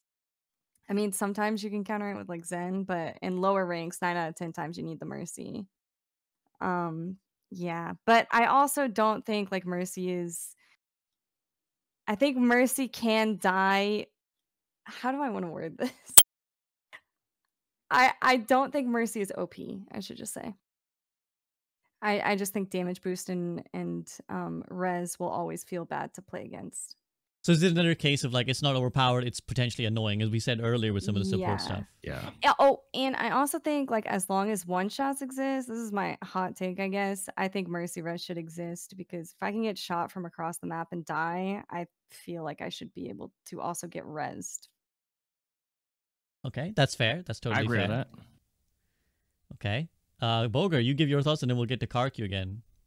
Mercy. I don't think Mercy is broken by any sense. It appalls me. It's so confusing when people complain that Mercy is broken. In what world is Mercy broken? I know people are gonna be like, "Oh, you're being held hostage by the Mercy Mafia," but how is she broken? Like, it's so annoying to play against Mercy Pharah. It's so annoying to play against a pocketed DPS. But you know, it's just how the game works. Like, what are you gonna do? Just delete Mercy from the game? Like, it's just the character, right? Again, we go back to the thought process of it's annoying to play against because I will kill somebody and maybe that needs changing in a way, but you can res from behind the wall, you can res while falling down, you can res in so many weird situations, and a lot of Mercy players are gonna be like, oh, you can just counter the res. You can't always counter the res. Most of the time, when a good Mercy is playing, it's really hard to do something about that res. But it's not broken. I've never felt like they won the game because they had a Mercy. It never happened. Never in my mind have I thought... anything, the person would be like, do you put anything else but Mercy? Like, the team that has a Mercy will complain about the Mercy. Yeah, exactly. There's way more situations where I feel like the enemy team lost or my team lost because we had a Mercy than us or them winning because there was a Mercy in the first place. So I think people kind of frustrated with the game and with their own mistakes and just blame Mercy all the time. But you're not losing the game because of Mercy. You're just losing the game because you misplayed and because you might think it's Mercy's fault because, for example, there's a lot of annoying factors behind Mercy, like her res again and her damage boost and her Valk. You can't kill her, right? But you can punish Mercy pretty easily, to be honest, especially if you play a dive character where you just hit your shots with DPS and she's flying all over the map. But like, it's just the character. It might be annoying to you, but for many people, it's really fun to play. For the people that are getting pocketed, it's really fun to play. For the Mercy players, there's a huge Mercy community. It's really fun to play. It's just a weird spot where the character is. And, maybe she needs some changes here and there for it to be less annoying. But if you change her, core kit, she won't be Mercy anymore. So just leave her be, in my opinion. I don't think she's broken. What I do find annoying is Pharah Mercy, Echo Mercy, all of that stuff. I can't really do much about it if I'm playing tank or support a lot of the times. It's really complicated, but I don't think it's Mercy's fault. I don't think it's Pharah's fault necessarily. It's just when you combine them, it just becomes really annoying to deal with, especially if it's a good player. But like, I know what to do about that. I think it's really complicated. I don't think you can pinpoint all of the blame on Mercy. But I don't know, Mercy's just chilling, bro. Mercy's just vibing. I don't know what to say. Like, I don't think it's broken. Mercy just vibing. KarQ, does he just vibe in your mind? Yeah, I think she's just vibing. I don't know. I don't play Mercy a lot, but I play other supports. I can see why tanks would be frustrated playing against the flying archetypes. There's only like 3, right? Like Echo, Pharah, Mercy.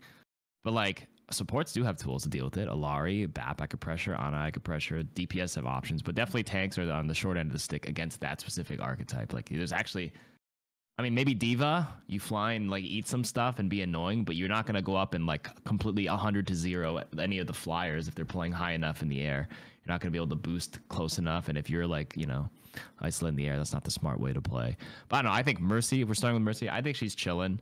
Again, this is the whole debate of whether it's fun and annoying versus like actually like competitive viability and brokenness. I don't think she's broken anymore. Like she's. Yeah, and hard to change the identity, but I don't know. This is like I keep going back to this is like a live service game with so many different variabilities. Like there's no matter what game you play, like you're gonna have certain archetypes and styles that are just gonna be unfun for some, but very fun for others. So in what world is everything supposed to be fun for everybody? It's impossible to please everybody. So I'm in the fence. I think with Mercy, it's okay. The damage boost is another thing which we can maybe move on to Zen right after. Sorry to kind of like dictate the pace of it, but the whole damage boost idea is annoying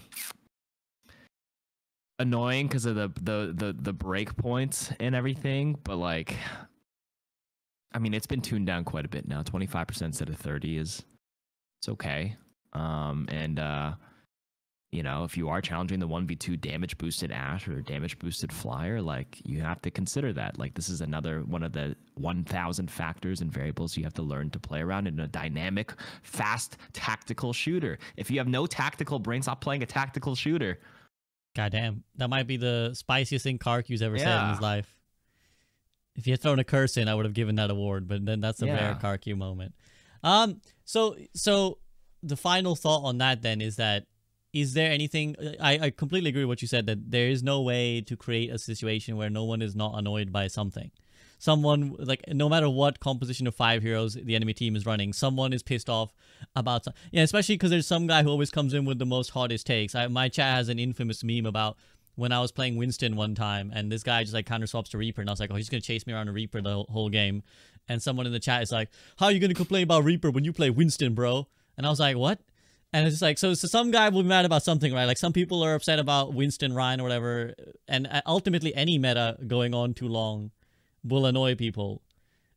But is there any way that we can make it less annoying? Like some of these elements, is there any way to make the damage boost or the res feel more dynamic in any way that could alleviate some of the frustration? Emmy, you kind of seem like you had something to say.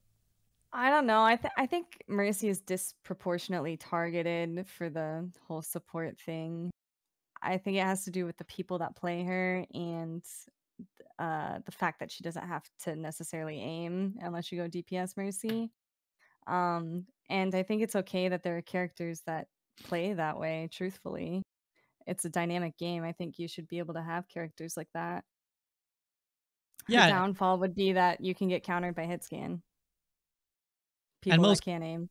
Sorry, I didn't mean to keep. No, you're good. You're good. I wasn't sure your sentence was over. Yeah. I think in most games have this stuff as well. So I've been playing a bit of Dota. There's Io who kind of is similar. Like I pocket this guy, and obviously I've been playing. I started playing League yesterday. I'm doing 7 days of League of Legends, and I played yesterday.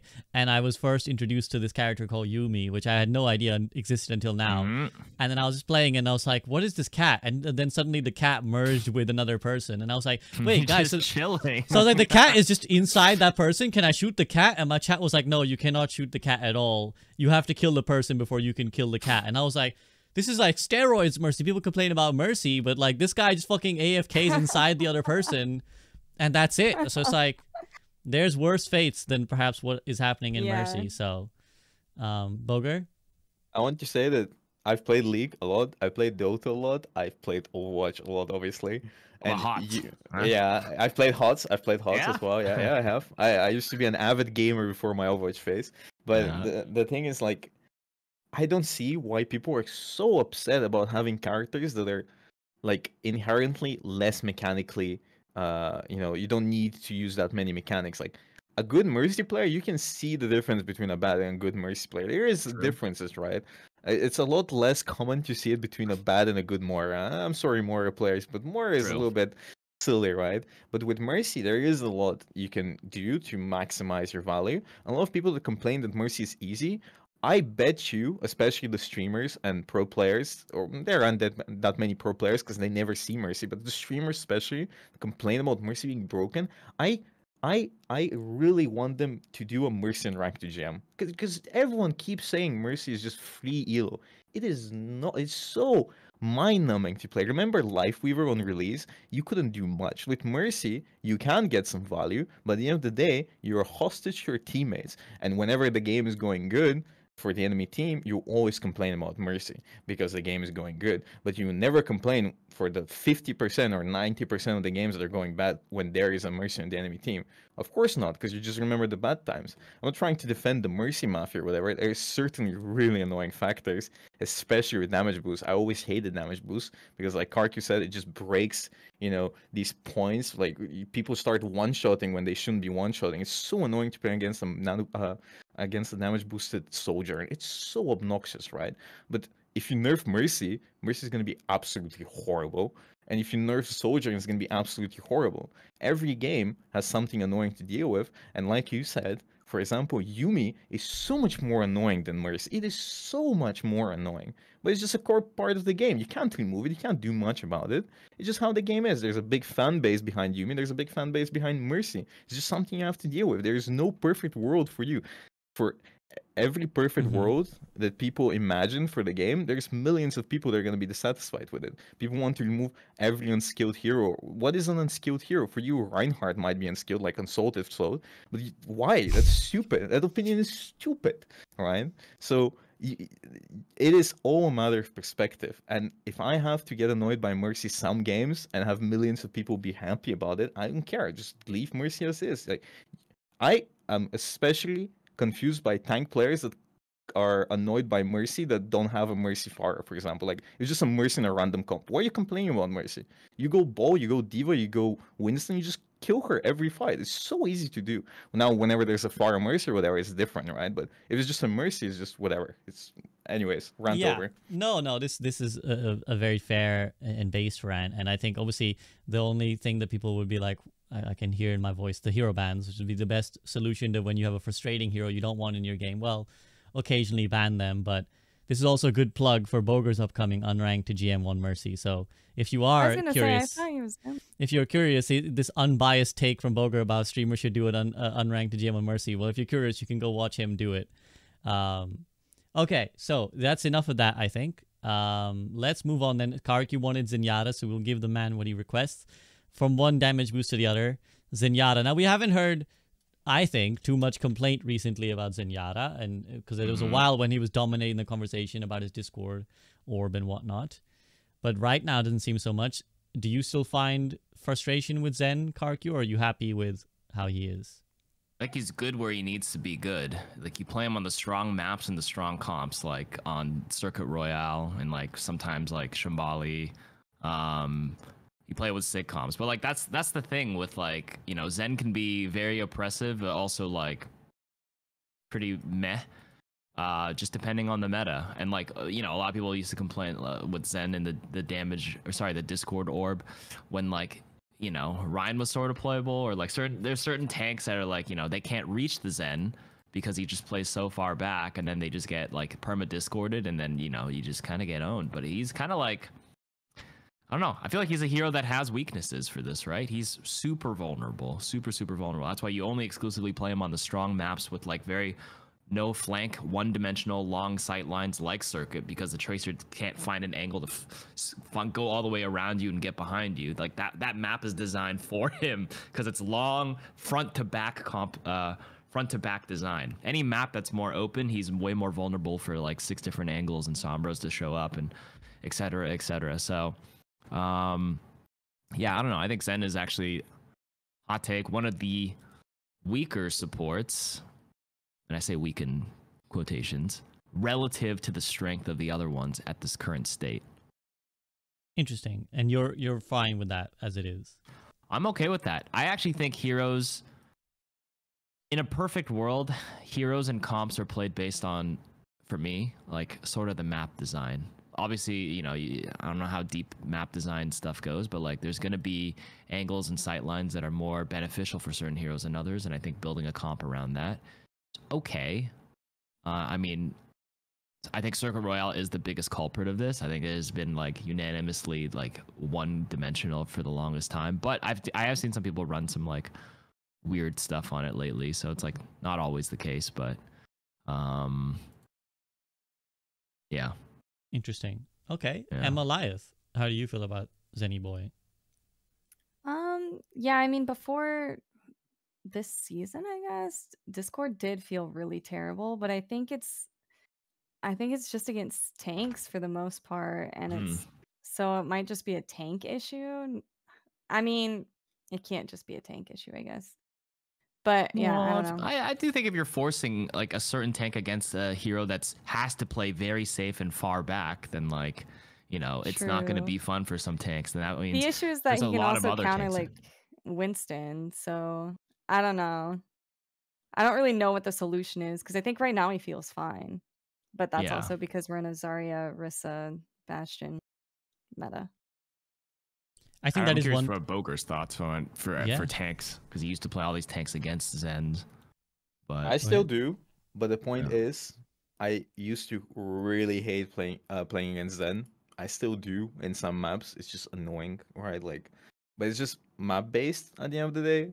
I feel like Zen's role in the game has been kind of replaced by Illari because she does a lot of damage and she's really mobile while doing it, and she can also heal a lot and she can reach high grounds. Well, Zen is really slow, right? And I feel like there's not much point to play Zen on 90% of the maps that aren't, you know, with long range. So I think there's like a few maps that are really good for Zen, and then Illari just overshadows him on every other map. For example, Zen is really good on Circuit Royale, on Havana, and on, for example, Junkertown, right? Those maps are really good for Zen because nobody can reach him. You can't play dive into that because he can just play super far away and just discord and just shoot, and there's no fall off and just keep shooting. It's really broken, right? Meanwhile, Illari struggles there because she has fall off, right? She can't just one shot people across. I mean, she can't one shot in general, but she can just, you know, DPS them across the map while Zen can. And I feel like Illari's release has really, and plus Zenyatta's nerfs, have led to Zenyatta being a lot less annoying and kind of replaced by her at the end of the day because she's just way more mobile. The game is really mobile. Like, you need to reach high grounds, you need to move around fast or you just die, and you need to think fast, and Zen is kind of slow. And Zenyatta is either really broken or just bad most of the time. And right now I think he's mostly bad because you can just dive him and kill him every fight unless it's on a map like Circuit Royale or whatever I mentioned. And why wouldn't you just play Illari at the end of the day? What is the point of playing anything? What is the point of playing Zenyatta when you can just play Illari or Baptiste, right? Like, just play them instead. They just do Zen's job better. And yeah, that's my thoughts. Thank you. Mm-hmm. Yeah, thank you. I think this also emphasizes the difficulty of the way we often approach balance, and the devs as well, is that things change before the balance changes, right? Like, so like we introduce a new hero every so often. Well, that automatically might affect the viability of the hero that people have been complaining about. And then we kind of end up double attacking a problem or double buffing a problem where we nerf Zen and Illari comes out, so nobody's playing Zen anyways, but he's also extra nerfed, so he's like even less reason to play Zen. Or, you know, there's like a character that's weak, and we're like, let's buff this character, but simultaneously we also add something that we nerf something else that makes that character better already, and now that character's like ridiculous.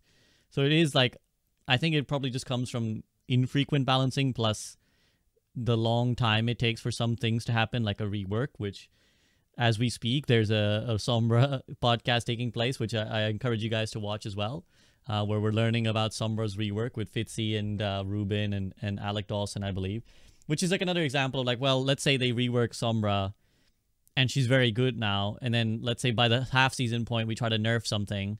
Well, they're reworking Hog also. So turns out Hog's going to solve X issue, but is now going to cause third issue that we didn't anticipate. We've now nerfed a guy who actually maybe is good against Hog. But so it's like all these problems that we create, unfortunately, I think, with the sort of deferred balance cycle that we have. But I think to some extent it will be unavoidable if we're not able to like balance all the time. So any other thoughts on Zen? That's just a thought I had about the way Zenyatta has manifested this season, because we went from everybody complaining about Zenyatta to suddenly nobody complaining about Zenyatta. But any thoughts? You're kind of largely fine as he is now. You think he's Doesn't need touching anyway. I think he's fine, but then they're gonna buff him because his numbers are low and he's gonna be broken again. Like Zen is never balanced. That's the thing. Like like Zen's whole core gameplay is that he deals a lot of damage. He's a glass cannon, and either he's really strong or he's just whatever, you know. And that's just Zenyatta. Like you either have to change him, yeah. I was gonna say there was a time when people looked at Zen as a very balanced hero in Overwatch 1, for example, right? I often remember people talking about like, well, he's great because he's got a great advantage, but he's got this glass cannon. I think that's probably because we've introduced people like Illari, like Kiriko, who take that job, but don't, or BAP, and then they don't have more the same safety options. Yes, they don't come as much risk. Interesting. Okay. I appreciate that. Thank you for your perspective on that one, guys. Okay, well, let's move on then, because another one that was mentioned was Moira. And Bogur had a particularly interesting take about just the not being able to tell the difference between a good and a bad Moira. So maybe, Bogur, you want to open us up? I when Moira was released, I was one-tricking Moira, and back then we had an SR system. I picked 45-80. Since then, Moira has largely been unchanged. I think there's been some minor changes, but it's just the same character. Moira's like this character you play when you start the game. And I'm sorry to all the Moira players, but like if somebody plays me Moira gameplay from a good Moira player, like without showing me their rank or name, and then Moira gameplay from a plat player, I would not see a difference. I swear 90% of people won't see the difference. And Moira just exists. She does her thing. You know, I hate Moira in the sense that I just despise her. Like, it's just such a bad support. It's just so bad. Like, either she goes around and feeds, or she kills the entire backline because they're stupid or they're being silly, right? It's just like her healing sucks. I'll be honest, it just sucks. Like it's short range. It you know, you have limited amount, and her damage sucks. Unless you're sitting AFK and doing nothing, she won't kill you. Her orbs just get eaten or whatever. You know, you can just easily count. Like 90% of the times when there is a Moira on my team, especially in high elo, I know I'm gonna lose the game. Because the character just sucks. It just sucks fundamentally. Her ult, what is the point of her ult? It just does damage. You can just use any other. You can just shoot them in the head. You know, her healing sucks. Her orbs suck. She flies around the map, does her thing. It's just, I don't know. I don't like Moira. Okay, I never liked Moira. TLDR, Moira sucks. Are there any Moira defenders in the call? I disagree. I don't agree with the healing. Yeah, you go first. You go first. No, you go. No, you. By all means, you. No, you. Okay.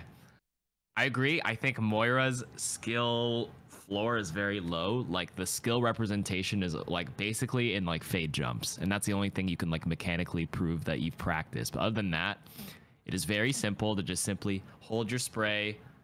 The suck is like a super forgiving hitbox, and for orbs you just chuck them. Maybe there's some like geometrical calculations you make in your head for the way they bounce, but in general, if you're shooting it into the clump of enemies, it'll disappear before it needs to bounce. Same with the healing orb. Everyone's kind of low, you just shoot it near you and it just like everybody sort of gets all the heal before it runs out. So all of Moira's skill is tied down to the decision making and like I guess a little bit of your movement and strafing. So I think she is a disproportionate hero in terms of like you can do very little like skill wise. Well, I mean, obviously game sense and decision making is a skill in itself, but like mechanically you can generate a lot of value for her, very reliable value. And I've always said if you're simply just want to climb like one rank as a support and you're stuck in like bronze or silver, you can actually just play Moira and just play it super safe. Don't even have to think about backline and flanking, punishing. You can actually just do that.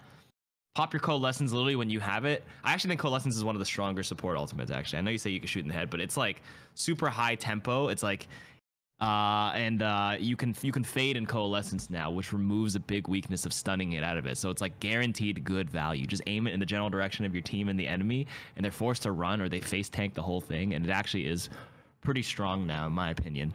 But that's besides the point. Now, you say you didn't like Moira because, yeah, I think you actually explained it pretty well. You got 45-80 on her that easily. That's because you're a good player, Bogur. You already have the game sense because you play all the roles. But I think you also said, like, she's easy, but did you say you didn't like her? You think she's weak? If you have it on your team, you lose? I disagree. I think in ranked, I actually prefer having Moira on my team in a lot of cases because in solo queue in ranked, you know, even in like, I play bottom top 500. I'm not playing top 100 lobbies with like all AL and contender players all the time. But like the Moira is like a reliable person that I know. Like sometimes if I have an Ana on my team and I'm playing someone else, like I can't guarantee they're gonna hit every shot in GM1. But if I have Moira, I'm like, okay, they're gonna cover me, and then I can go do some funky stuff on Kiriko or whatever, and then come back. But I think Moira is a very strong individual hero, and they can pump the stat sheet. My only issue with Moira players is them flexing the scoreboard. I'm like, okay, half your healing is from yourself because you just self-healed, and then you have a lot of like chip poke damage. You're gonna naturally pump it because you can't miss. So like, don't get it twisted, Moira players. But I will defend you and think that the hero is, I would say she's pretty good in ranked play when the coordination's not like, you know, contenders lobbies, contender owl lobbies. Emmy. Anyways, go ahead. Yeah, I kind of agree with KarQ. Well, again, I'm kind of in the middle, but yeah, I don't agree with the healing output. I think her healing output is actually pretty strong. I do agree that it's too short, and I think it doesn't work in some instances with the way Overwatch 2 plays. But she does have massive amounts of healing if you're playing a comp that is good for it. And I am the same way. I tell lower ranked players to just play Moira if they want to rank up. And you kind of are you largely fine with her state as she is? No, I actually think Moira needs like utility. I think that she literally her only benefit is her numbers that she can do on healing. And I think she needs something else. I liked the necrotic orb personally, but well, they've tried. They played with it. You think they could because a lot of people were annoyed that like, well, the problem with the necrotic orb, for example, specifically, is that it's too situational. Like it sometimes is really good, but then the rest of the entire time you're doing nothing is Moira. But you think they could have worked something out? Yeah, I don't know. I just feel like they could have played with it more. It was like they put it in the game, and then some people were like, this feels terrible because I got nobody with my blade. And then they just like took it out immediately. I think they could have, I don't know, workshopped it a little more. They have tried with Moira, to be fair. I think over the years that I will say to the developers, I'm not usually, I feel maybe sometimes they think I'm a bit harsh on them, but like I think they have tried many iterations. I'm sure they have, yeah. Of like changing around the orb, changing around the utility. I remember so many like just either PTR or experimental or just clips of things they tried of like, well, if you can mass fade, fade your teammates, you can fade through your teammates to give them something. Oh God, cleansing your team with the yeah, fade, like there was all these attempts to try and make Moira have this utility. I think perhaps where the discrepancy, the opinions lies, I'm more in the Bogur spectrum of these opinions because I think we play a fair amount of tank. And if I see a Moira lock in my team, I am worried. I'm like, this game is gonna be hard. This guy's perma-flanking. He's not going to heal me. Like, I'm worried. Especially if I get, like, a Moira Mercy. Because the problem is you get, like, a Moira, your other support has to be, like, a really good utility pick. Because if they pick Mercy or they pick Lifeweaver, you're just like, okay, so my team can provide heals and that's it. If they will anti-nade me once, that's it. I'm done. I'm toast. Yeah, I agree. That's my issue with Moira. Yeah, you know what? That makes sense from your perspective, actually. And like, on how you would feel. I want to add to the points you've made is that I don't think Moira sucks in lower elos in the sense that you can carry so many games on Moira. You can insta-lock Moira below GM and carry every game. In my opinion, like below Masters, 100% of the games, super free. But once you hit Masters or GM, and my POV, it's just so annoying to have a Moira player, right, as SPB said. And second of all, I just don't like the design of the character. I just hate it, It's like why would you play Moira if you want a DPS? I barely see Moira players nowadays. Even the Moira OTPs, they don't play Moira. Like, why would you play Moira if you want a DPS? There's definitely a few. Yeah. Of course there is. Of course there is. Of course there is. There's always exceptions, but they're really rare in my opinion. True. And like in the sense that why would you play Moira when you can just play Illari nowadays or Kiriko if you want a DPS and flank and do silly stuff? Why would you play Moira for like a rush comp when you can just play Baptiste, for example? It's just so much better to play Baptiste. I really don't like. I want to emphasize. I think Moira's heals suck. I really believe they suck. It's heals so slowly, in my opinion. You can just spray it around, but it's so slow compared to Baptiste, which is instant, just go bam, bam, bam. It's Like Lifeweaver can just chug healing across the map, and it's like 75 per shot if you charge it up to full. It's just so much single better. Target though. Yeah, of course, Like- of course. But honestly, how often are you all stacked in a game of Overwatch 2? Overwatch 2, everyone's spread out, everyone's playing their game. It is so rare to see everyone stacked up to heal them, like in Overwatch 1. It barely happens. Everyone's just playing their own game, especially with the new releases that are more solo-centered. You barely get the maximum value from the Moira spread. And again, if you want to play a rush comp, just play Baptiste. What is the point of playing Moira at that point? It's for people who can't aim. I think it's okay to have heroes that are like a bit more simple to play. Don't get me wrong. I think Moira is a tutorial hero. I don't think there's anything wrong with Moira in the sense, but I just dislike it. Right? Like, I think it's okay to have a character like Moira. If somebody starts the game, they can play Moira. This is a tutorial hero. It is straight up a tutorial hero in my opinion. I don't want to offend any Moira players. It's okay to have characters like these. I just don't like the character. Okay. I know you said the healing is slow, but I also I look at numbers all the time. Her healing's actually one of the highest. It's still 70 per second, and it's higher than like almost all the other ones. But she does run out of juice eventually. But it also runs out of juice as well, right? Compared to Baptiste, can keep chugging heals, and he can press shift, and it's like, all right. Well, I think the other per second. But yeah, 70 per second. No. You're right. Please do keep interjecting. It's whenever you feel that that's what you guys are here for. So keep giving your opinion. I was going to say, I think it's another. No, keep going. You're my friend. Interrupt. I'll pull the hammer down if I feel like you're being a dick. I'll just be like, shut up, KarQ. Right click, mute. Shut up. Let me say my piece. Now you go ahead. Now I'll just right click, mute. Speak. You must. No, I was going to say that I think Moira is also another case of heroes left behind from the transition from Overwatch 1 to 2. Because I think it made sense in a 6v6 situation to have a hero that like mass clump. Like the whole reason Moira came and the Moira comps and goats and Slambulance, the quad tank, existed because you could stack 6 people on top of each other and just like one Moira orb, everybody's full HP, and then you spray a little bit more. So like that made sense. It's also probably why we have seen the evolution of the TikTok Moira, is because as the game has moved away from that, from everybody clumping and running together, it makes no sense to run Moira as a support healer, right? It's like, well, actually, what's better is to just go doula guy, and if they can't hit a shot, your shots are auto-hitting. Your tick damage is auto-hitting the entire time, plus the damage orb is guaranteed damage. You're basically putting a timer, which is also why she's so strong in the metal ranks, which is why like she's really dominant. I think you get, whenever I see gameplay from the metal ranks, Moira everywhere. Like it's Moira mirrors, right? It's like Moira mirrors all the time because it's guaranteed damage and guaranteed healing, which is good, but also then, yeah, it kind of hard puts a ceiling on the hero, which is also fine. I agree with KarQ that it's okay to have a hero that's just like, and Bogur put it perhaps bluntly, but training wheels hero. Like, you kind of, you wet your feet learning the mechanisms of the game, and then if you want higher output, you go for one of the higher mechanically intensive supports. Yeah, if you're skilled enough to like, that's why I was like, why not play BAP or whatever? But it's because like those players can't play BAP, so they play Moira. which is totally understandable. And also bear in mind that not everyone needs to be like treated that way. Like some people don't have the the time, or they don't want to, or they have the mechanical, like the physical inability to go and grind to be able to shoot stuff in the head. So it's totally okay with me. Like Moira's fine with me in that sense. I just do think she's been left behind in the transition, which is why I think so many people DPS Moira, because it is actually ironically the best, most reliable way to get value, because you can't guarantee your teammates will be clumped enough to get healing output, but you can guarantee that if you flank on someone in the back line, everything you do is going to hit, and they have like 3 seconds to kill you back, otherwise you kill them.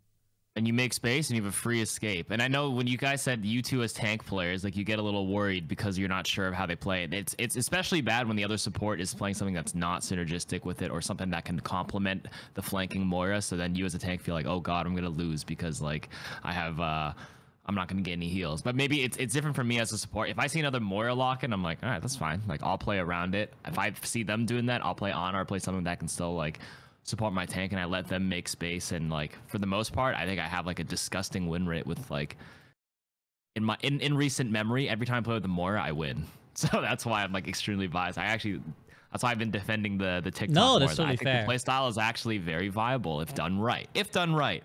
The problem is like the one-dimensional playstyle, or like I can see why like maybe like the platinum or diamond or like the lower metal rank Moira players get frustrated when they see a clip of a TikTok Moira in high elo. They don't understand why it's working there. Then they just fixate and they just only flank, and then it becomes too predictable. You have to do it at the right times, opportune times, and you're capitalizing on certain comps where you can, you know, punish enemies with the flank Moira. Like, you can play against a comp that has literally 0 CC, then you're literally guaranteed never to get stunned out. You can time perfect escapes with Fade, and you can just be a menace and make so much space for your team. But yeah, I think I like Moira. I actually support debate. I think Moira's fine, but no, that's totally fair. I think I don't play her though. I'm not a Moira main. Oh, you're like quick to distance yourself. No, I think myself. Yeah.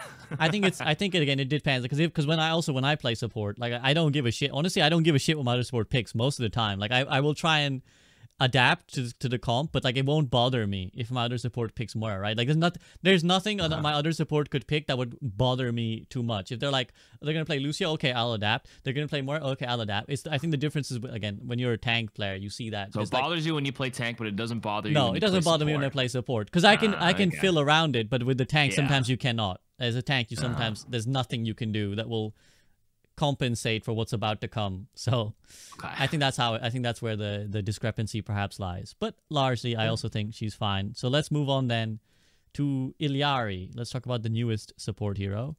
Emmy, why don't you give us your thoughts on Illari? I mean, I think she's a very fun character to play. I think her kit is well made in the sense that it's just fun. But I think Pylon is too much with how much damage she does. So I don't necessarily know what the fix is to that. Maybe like longer cooldown or like less health on the Pylon, because it has become like shooting turret simulator in ranked, and it's awful. But she's fun to play. I like being able to shoot at other people while my Pylon just heals my teammates.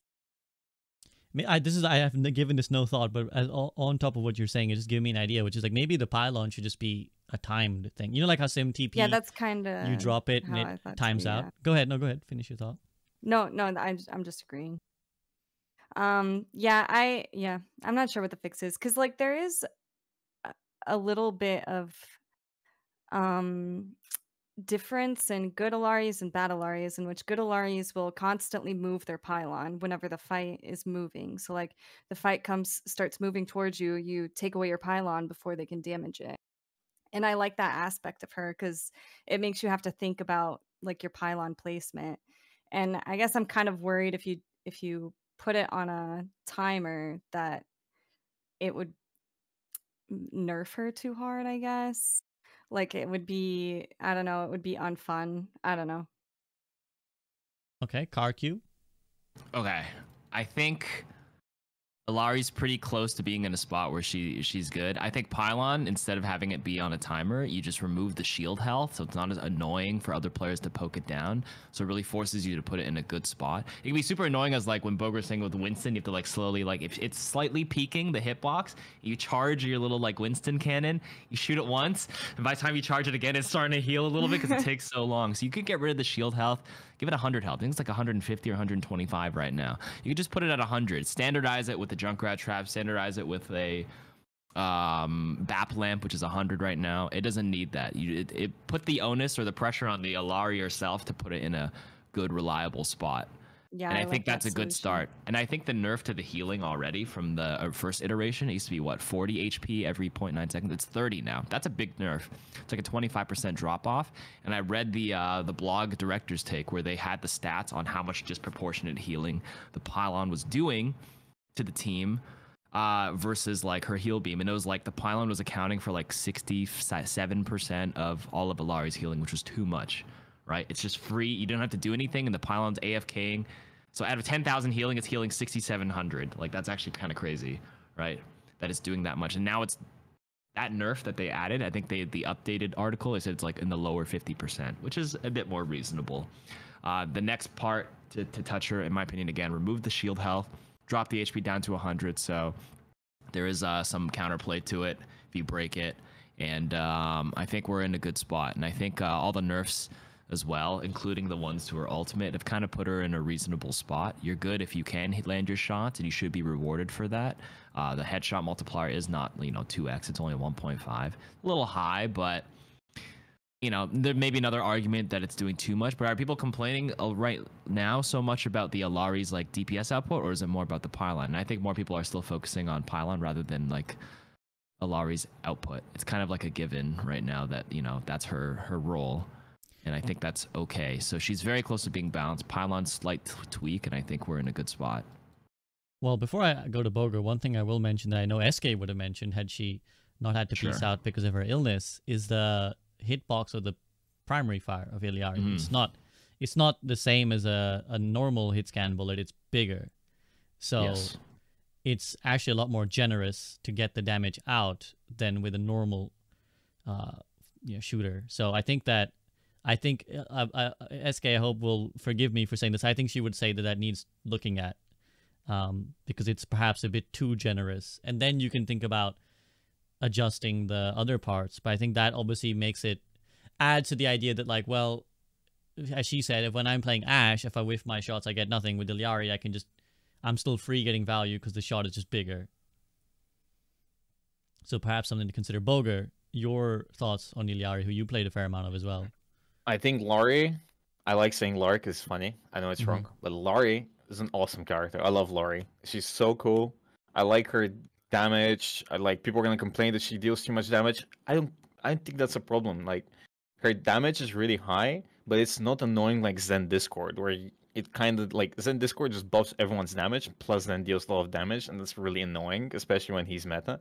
With Laurie, she deals a lot of damage, but you still have to aim. It's a lot more forgiving than other hit scan.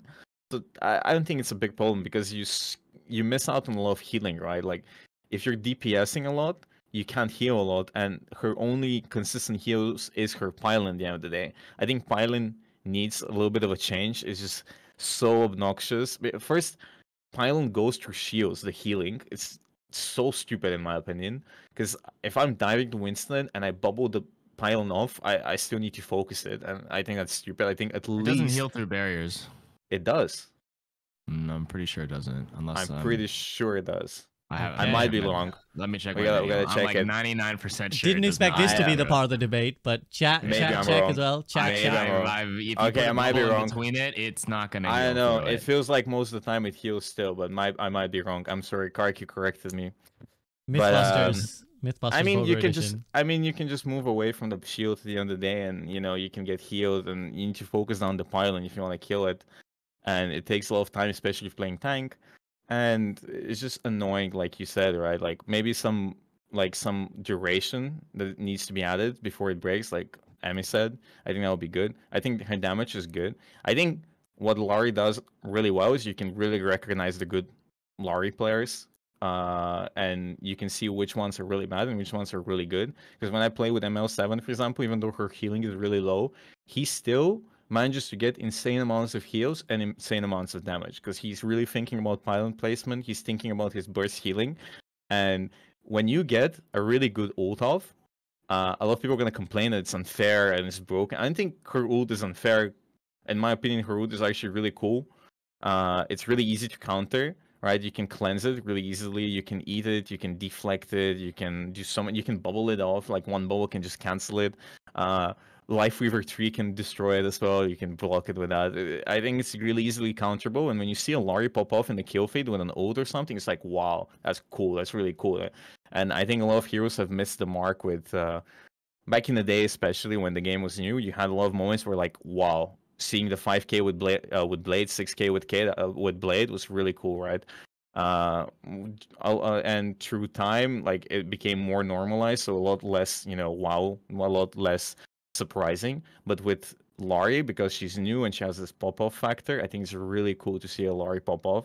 I think it's really awesome to see the kill feed glow up with, like, whoa, Illari got like 4 or 5k with her ult. Because a lot of people, again, are going to say it's really easy to get value from it, but when you shoot the Illari ult, you can actually see where it's gonna land on the floor as well, right? Like it actually shows it to the enemy team. It's actually really easy to avoid. You go behind the wall as well, and I think it takes a lot of skill to actually get a lot of kills with it. If the enemy team is good, you know, obviously if somebody's smurfing on people, you're always gonna get value. But in a balanced match, I think a good Illari will stand out, and it's really awesome to see it stand out. I think she needs a little bit of changes, and I think she's pretty good. I really like Illari. I really, really like Illari. People that complain about Illari, I know, skill issue.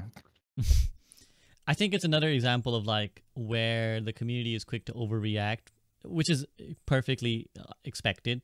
I think it's any community ever, when confronted with a new thing, will either tend to overstate or understate its impact. So we're already seeing that with the Sombra changes. People are like, either it's broken, either it's shit. It could be both. It could be either. I don't know, but let's wait to find out. And with Illari's ult, I think it was the same thing, because off the rip, people were like, "Oh my god, it's like, this is crazy. Everyone's just dying all the time. It's busted." Everyone's clumping together. Like I think like it's 20. I said that it's the 2016 Diva Bomb Reddit phenomenon, where people are getting 5Ks with it. Where it's like, okay, and once people learn how to use natural cover and like put up a shield, you don't get like 4K bombs or whatever anymore. And now with Illari, you know, it's fucking spread out. It's like a Sigma ult, I think, in many ways, because it's like when Sigma ults, immediately the first thing you do is everybody splits, right? And it's like, okay, well, now the worst thing is going to get one person, and that one person can be saved, right? I think at first people weren't. It takes time, to be fair, to understand, to train your response to the ult, right? Because when you hear the "taste the sunrise," like, you know, first time you're gonna be like, "What's the sun?" Ah, right? So you're just gonna get burnt, right? So it takes a few times for you to be like, "Oh shit, I hear that. I'm splitting with my team," right? So I think like once we've gotten that now, you very rarely see the, you know, you rarely see the 5Ks as Bogur's talking about. So I think that automatically solved itself. And I think that the not going through shields change helps with the frustration of like, I blocked it, but it went through anyways, right? So I think it's fine. As you guys said, I think she's a really cool hero addition. I think that, yeah, maybe the pylon is frustrating. I think it's particularly frustrating for like low damage output heroes, so like Winston, where it's like, if I, for example, like, because the pylon's going to be around the corner, if I have to walk around the corner to start tasering down, it's going to take like 3 seconds, and it's not like the enemy team is AFK for those 3 seconds, right? They're shooting the crap out of me in those 3 seconds. I might not even get to finish it before I have to run away. So having it not regenerate would be good. Not regenerate, I think just lower its HP as well. I don't think it needs to have, like, I don't think the pylon needs to be tanking damage. It should be like, if it's getting hit, it's dead, right? It's like, I feel like it should be quite shit in HP terms, because it's like, the whole point of it is supposed to be that you place it well, not that it tanks a bunch of damage while you're shooting it. So I fully agree with that. I think like even 50 HP is fine. Good in battle already. I think 50 feels kind of low. I think 100 is like a good medium ground. Like, I think it should be like sim turret HP. Like, that's how much. I don't know what a sim turret is, but like, I'm like, I think it's 50. I think if it's sim turret HP, they should lower the cooldown, because then it's way too easy to break it. It's really easy. 50 changes breakpoints for a lot of other. I think 100 is good. Yeah, 100. Because 2 shots on Winston, 2 charge shots on Winston feels pretty good compared to 3 shots. 3 charge shots on Winston feels so bad. You're just sitting AFK, just like, right now it's 125, 70 white health, 50 shield. So isn't Hanzo at 120? Like Pharaoh's 120, Junkrat's 120. It's just like it tanks and it regenerates. So like I think 100 flat would change it. So a lot of different heroes have options to just tap it really quick and get rid of it. Fair enough. I'll default to you guys on that one. Although I still feel like fuck that. I think I feel like once you start shooting it, it should die. I don't think there has to be a tanking element to it. So you know what else they should change? They should not have Illari do more damage in the sun versus dark versus dark maps. Yes, of course. True. Yes, true. Guys. Really, gimmicky thing, guys. Let's add that. Let's remove that. It's super gimmicky. Why does she do like I think sometimes headshots on sunny maps versus they maps? should definitely. I agree. They should definitely change that. It's horrible. Okay, so let's then move on to perhaps what will be a less controversial hero, but maybe will, Ana.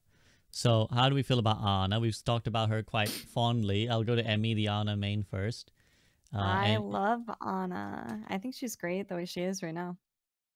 That's all I gotta say. I think a lot of people, I've had a lot of people in my community well, not a lot, a few say that they really hate her abilities, but I mean, there's a reason Ana is fun. She's gotta have something. All right, KarQ, you're also an Ana enjoyer. Yes, Ana good. That's Ana it. good. Wow, it's gonna be the Ana shortest good. section. Ana Bogur, Ana good. Un can be punished. I if you don't think do it right. Ana is. I love Ana. It's perfect. I think people that complain about Ana are just silly. Like, why you like?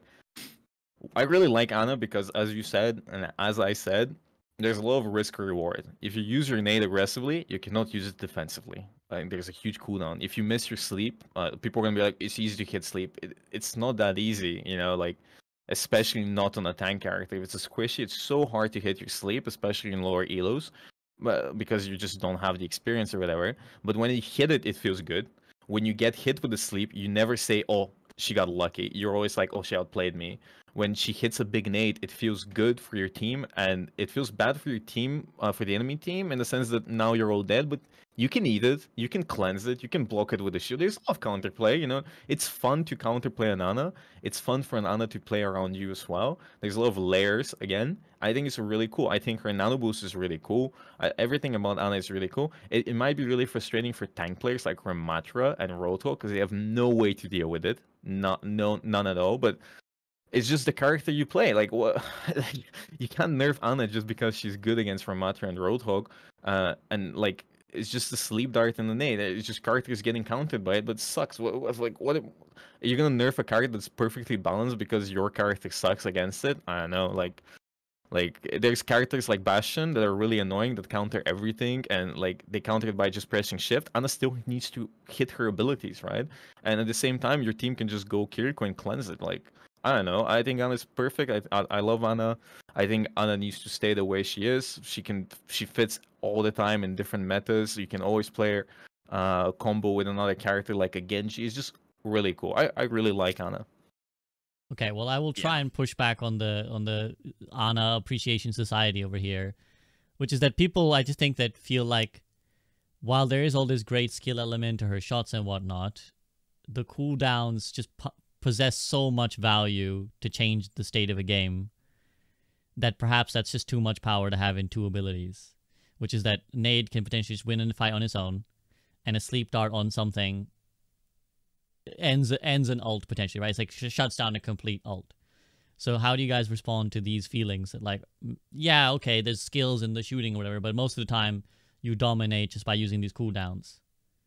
I think there's a lot of counters to both her cooldowns, but on all roles actually. I mean, there's lots of cleanses. Diva defense matrix lasts for 20 years. Zarya has 2 bubbles. I think there's a lot of stuff that counters her. True, and it's a skill. There's skill. I know you say yeah, there's skill shots, but I think that is a bigger thing than people give credit for. I can understand why people don't like Suzu or Lamp. You look at the floor and press it. I mean, Yeah. with nade, if I want to get an offensive nade, I have to think about like their shields, their matrices. Sleep dart is a hard projectile. Slower projectile is a wind up animation you have to get used to. There's like fast movements you have to account for.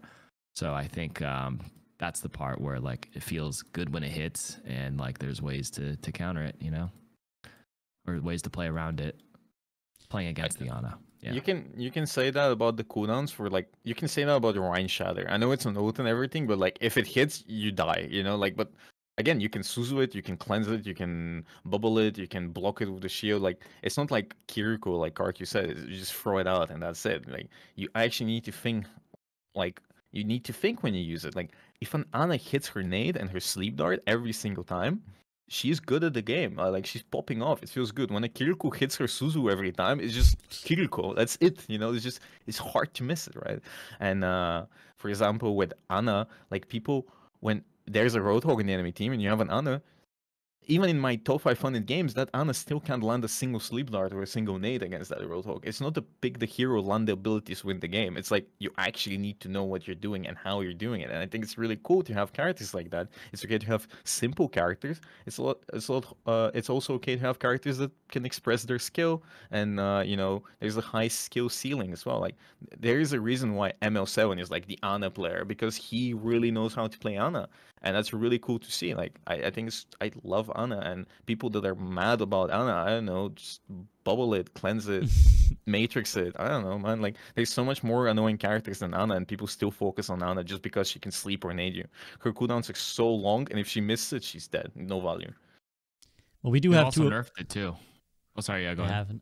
I was gonna butter you up a little. I was gonna say we got two amazing Ana players in the call as well in Emmy and KarQ. So obviously I love my man ML, but Yeah, but we got- ML7, come ML on is now. on a different Come level. on. He's on a different It's level. crazy. He's Yeah, a come different on. level. Nah, they're being humble. They're being humble. These guys are both great in their own rights as well. So I do want to point that out. Yeah, you're right.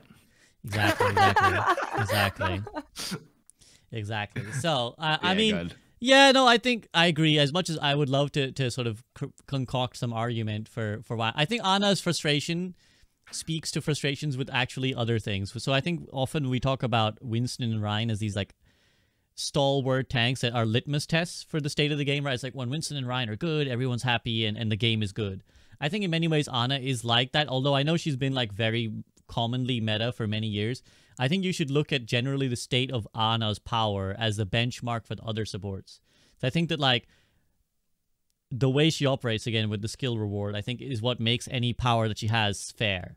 Whereas I think when other supports give disproportionate amounts of power for less requirement, I think that's where frustration arises. So I think, yes, I do agree that it can be very frustrating to be anti and slept, but I think that we should look at the actually she has that risk reward ratio that I think is what makes it fair. So Yeah. And I think the only argument against her would be the support passive.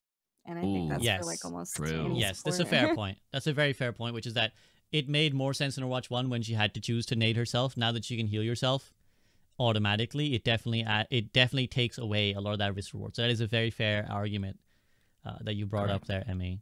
So I do think, I mean, while we're here, do you guys think support passive fine? Like, should we change it? I think you can even delay it even more. What's the time for like, you know, when like you're a Zen, you know, the shield health, Zarya, Zen. How long does that take for that to kick in? That You'd doesn't be the feel one too who'd bad. know. You'd be the one who'd Isn't know it- if I think anyone it's would know. Is it 3 seconds? I have to check it again. But like you can match that, and I think it'd be good. But right now it got nerfed back to 2 seconds, I think, right? I'm now, gonna shield, okay. Here's 3 the hot seconds. take, right? Is that what they're saying? Maybe 3 seconds on the support passive and match it with the shield health, and it won't feel as bad, and you still get the benefit of like playing in cover.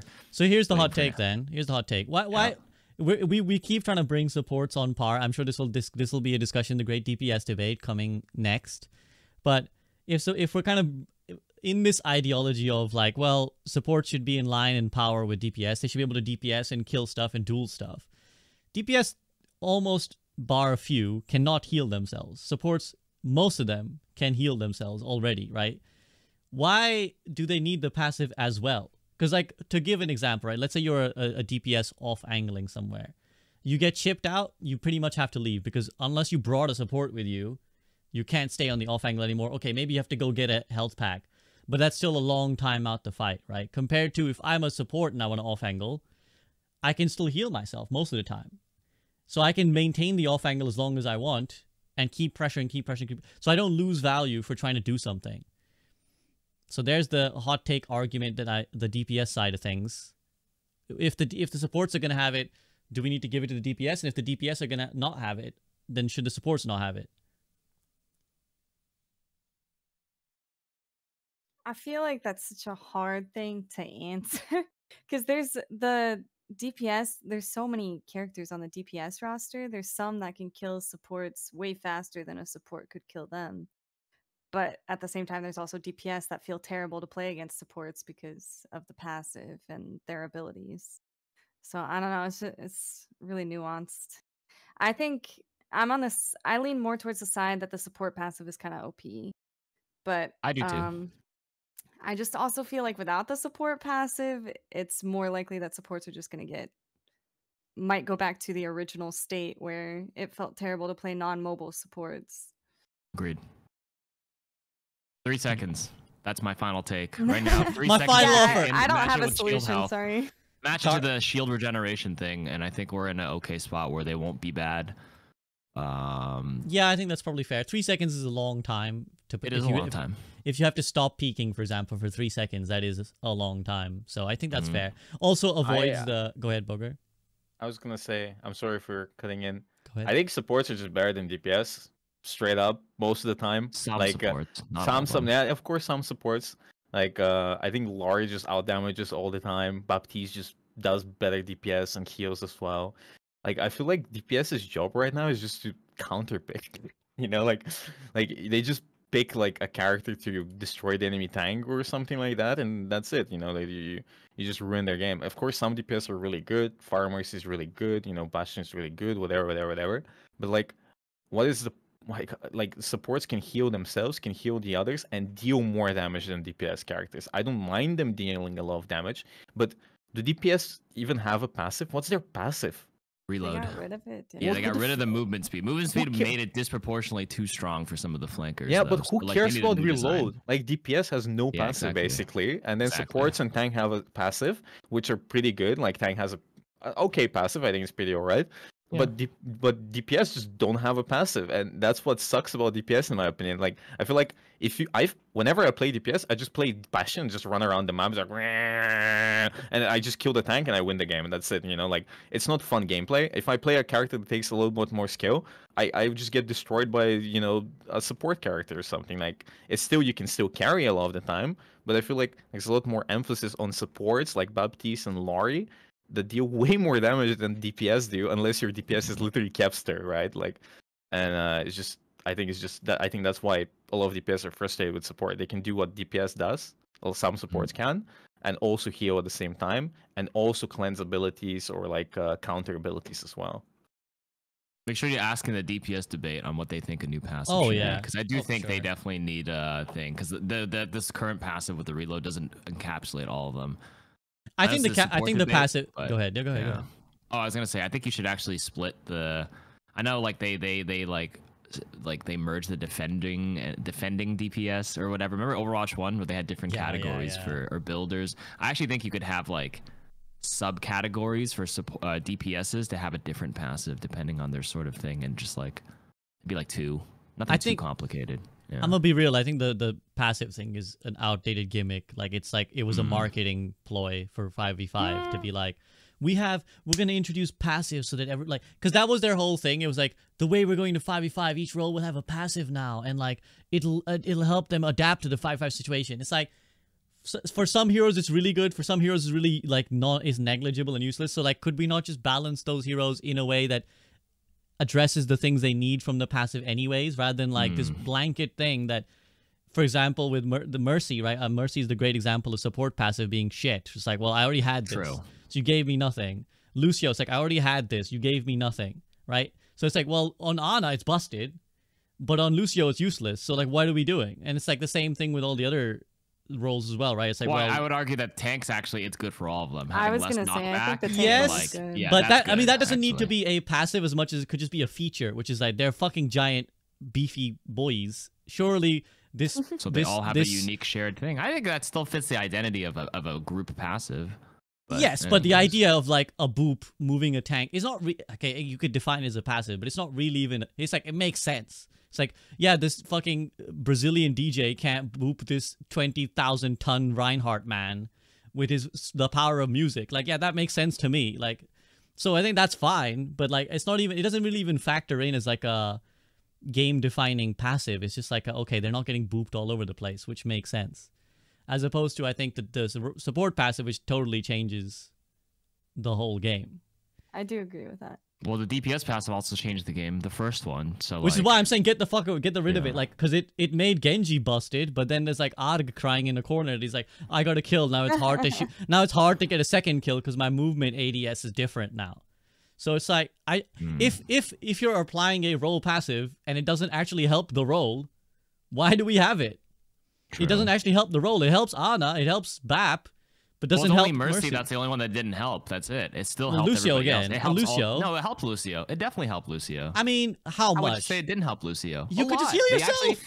Yeah, they nerfed the self-healing from Lucio from like a 60% penalty. It was his aura passive, sorry, not the support passive. Support passive was good for him. It made him it allowed him to like wall ride and play the red at Lucio more because it kicked in. Dude, so you could stay on speed and get healed. Nobody Reddit Lucios anymore. I feel like Bro, have you played with Frogger? Okay, Frogger speeds in, bro, just kills the backline and dies. For real though, how many Reddit Lucios do you see anymore? For real, because I don't see them anymore. A lot. Also, Frogger's lying then, because he fucking coached me and he's like, Reddit Lucio's dead. Man coached me, and he's like, don't Reddit Lucio. Reddit Lucio's dead. I played with Frog. He just speeds in at Mach 10 speed in the backline, dies every fight, and just unlucky, bro. He's unlucky. only saying it to USVV because he said you had a skill issue and you didn't know how to wall ride. Boom. Bro, wow. I'm adding the spice here. You're really gonna be like that, KarQ. You're really gonna be like that. All right. Yeah. We'll fight it out. Bruh. At BlizzCon. Yeah, let Lucio 1v1 me. I'll floor CO your ass off. I mean, I still think that I don't think it really is necessary. I think it's a gimmick. Because if you need to add certain things to characters, you can just add them. You don't have to add it. It just creates more problems than it's worth. But that's my opinion. So. Yeah. But then that means you'd have to add it all for tanks. Would you argue that any tank didn't benefit from the tank passive? So you can keep the tank passive, but it doesn't have to be so only every role has a passive. It doesn't have to be that every role has to have a passive, right? Okay. It's like the tank passive makes sense in just a physics term, I think.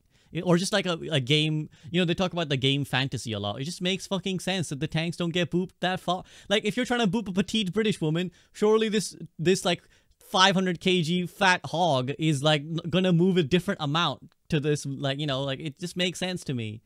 But regardless, I will defer on this point for a little bit for now as we move on to Baptiste. So we've talked a bit about Bap. Bogur, why don't you start us off on your thoughts on Bap? Baptiste is so annoying. Like, Bap, he has so much damage. His shift is insane. Like, so when I'll run you through the process of me diving at Baptiste. I am Winston.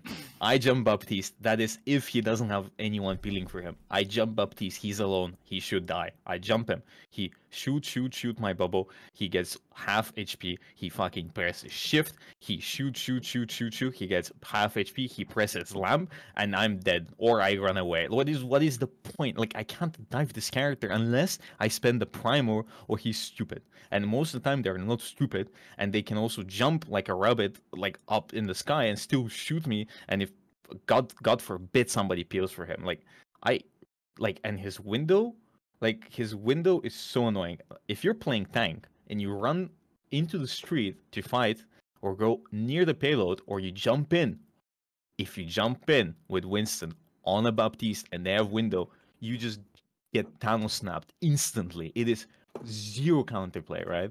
And I hate it.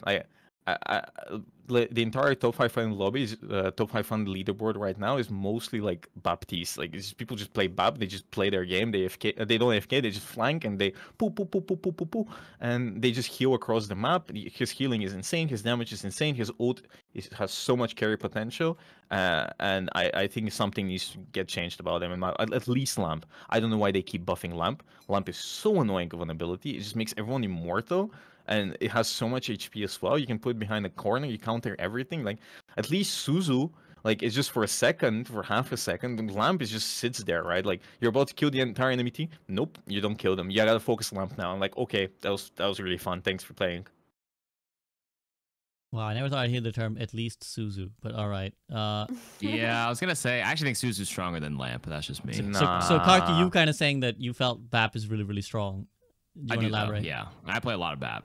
I do. I agree, though. I think Bap, exactly when he walked us through the Winston thing, that's exactly my gameplay loop. Oh, Winston jumping, shoot. He jumps, I'll spring into the air, shoot. Oh, he's getting me low. And then I'm back to full because of my self-regen. And then if I get low again, I'll throw my lamp. And then by that time, he's probably, like, lost half his health. And if he has primal, then maybe that's the only time I die. But he had to expend primal for me. So, Another thing about Suzu and Lamp comparison, with Suzu, even though it's really annoying and cleanses, makes people immortal, sometimes you can block it with a bubble. Sometimes you can block it with Matrix. With Lamp, you can't do anything. It's just Lamp. It's just press Lamp, and that's it. There's nothing.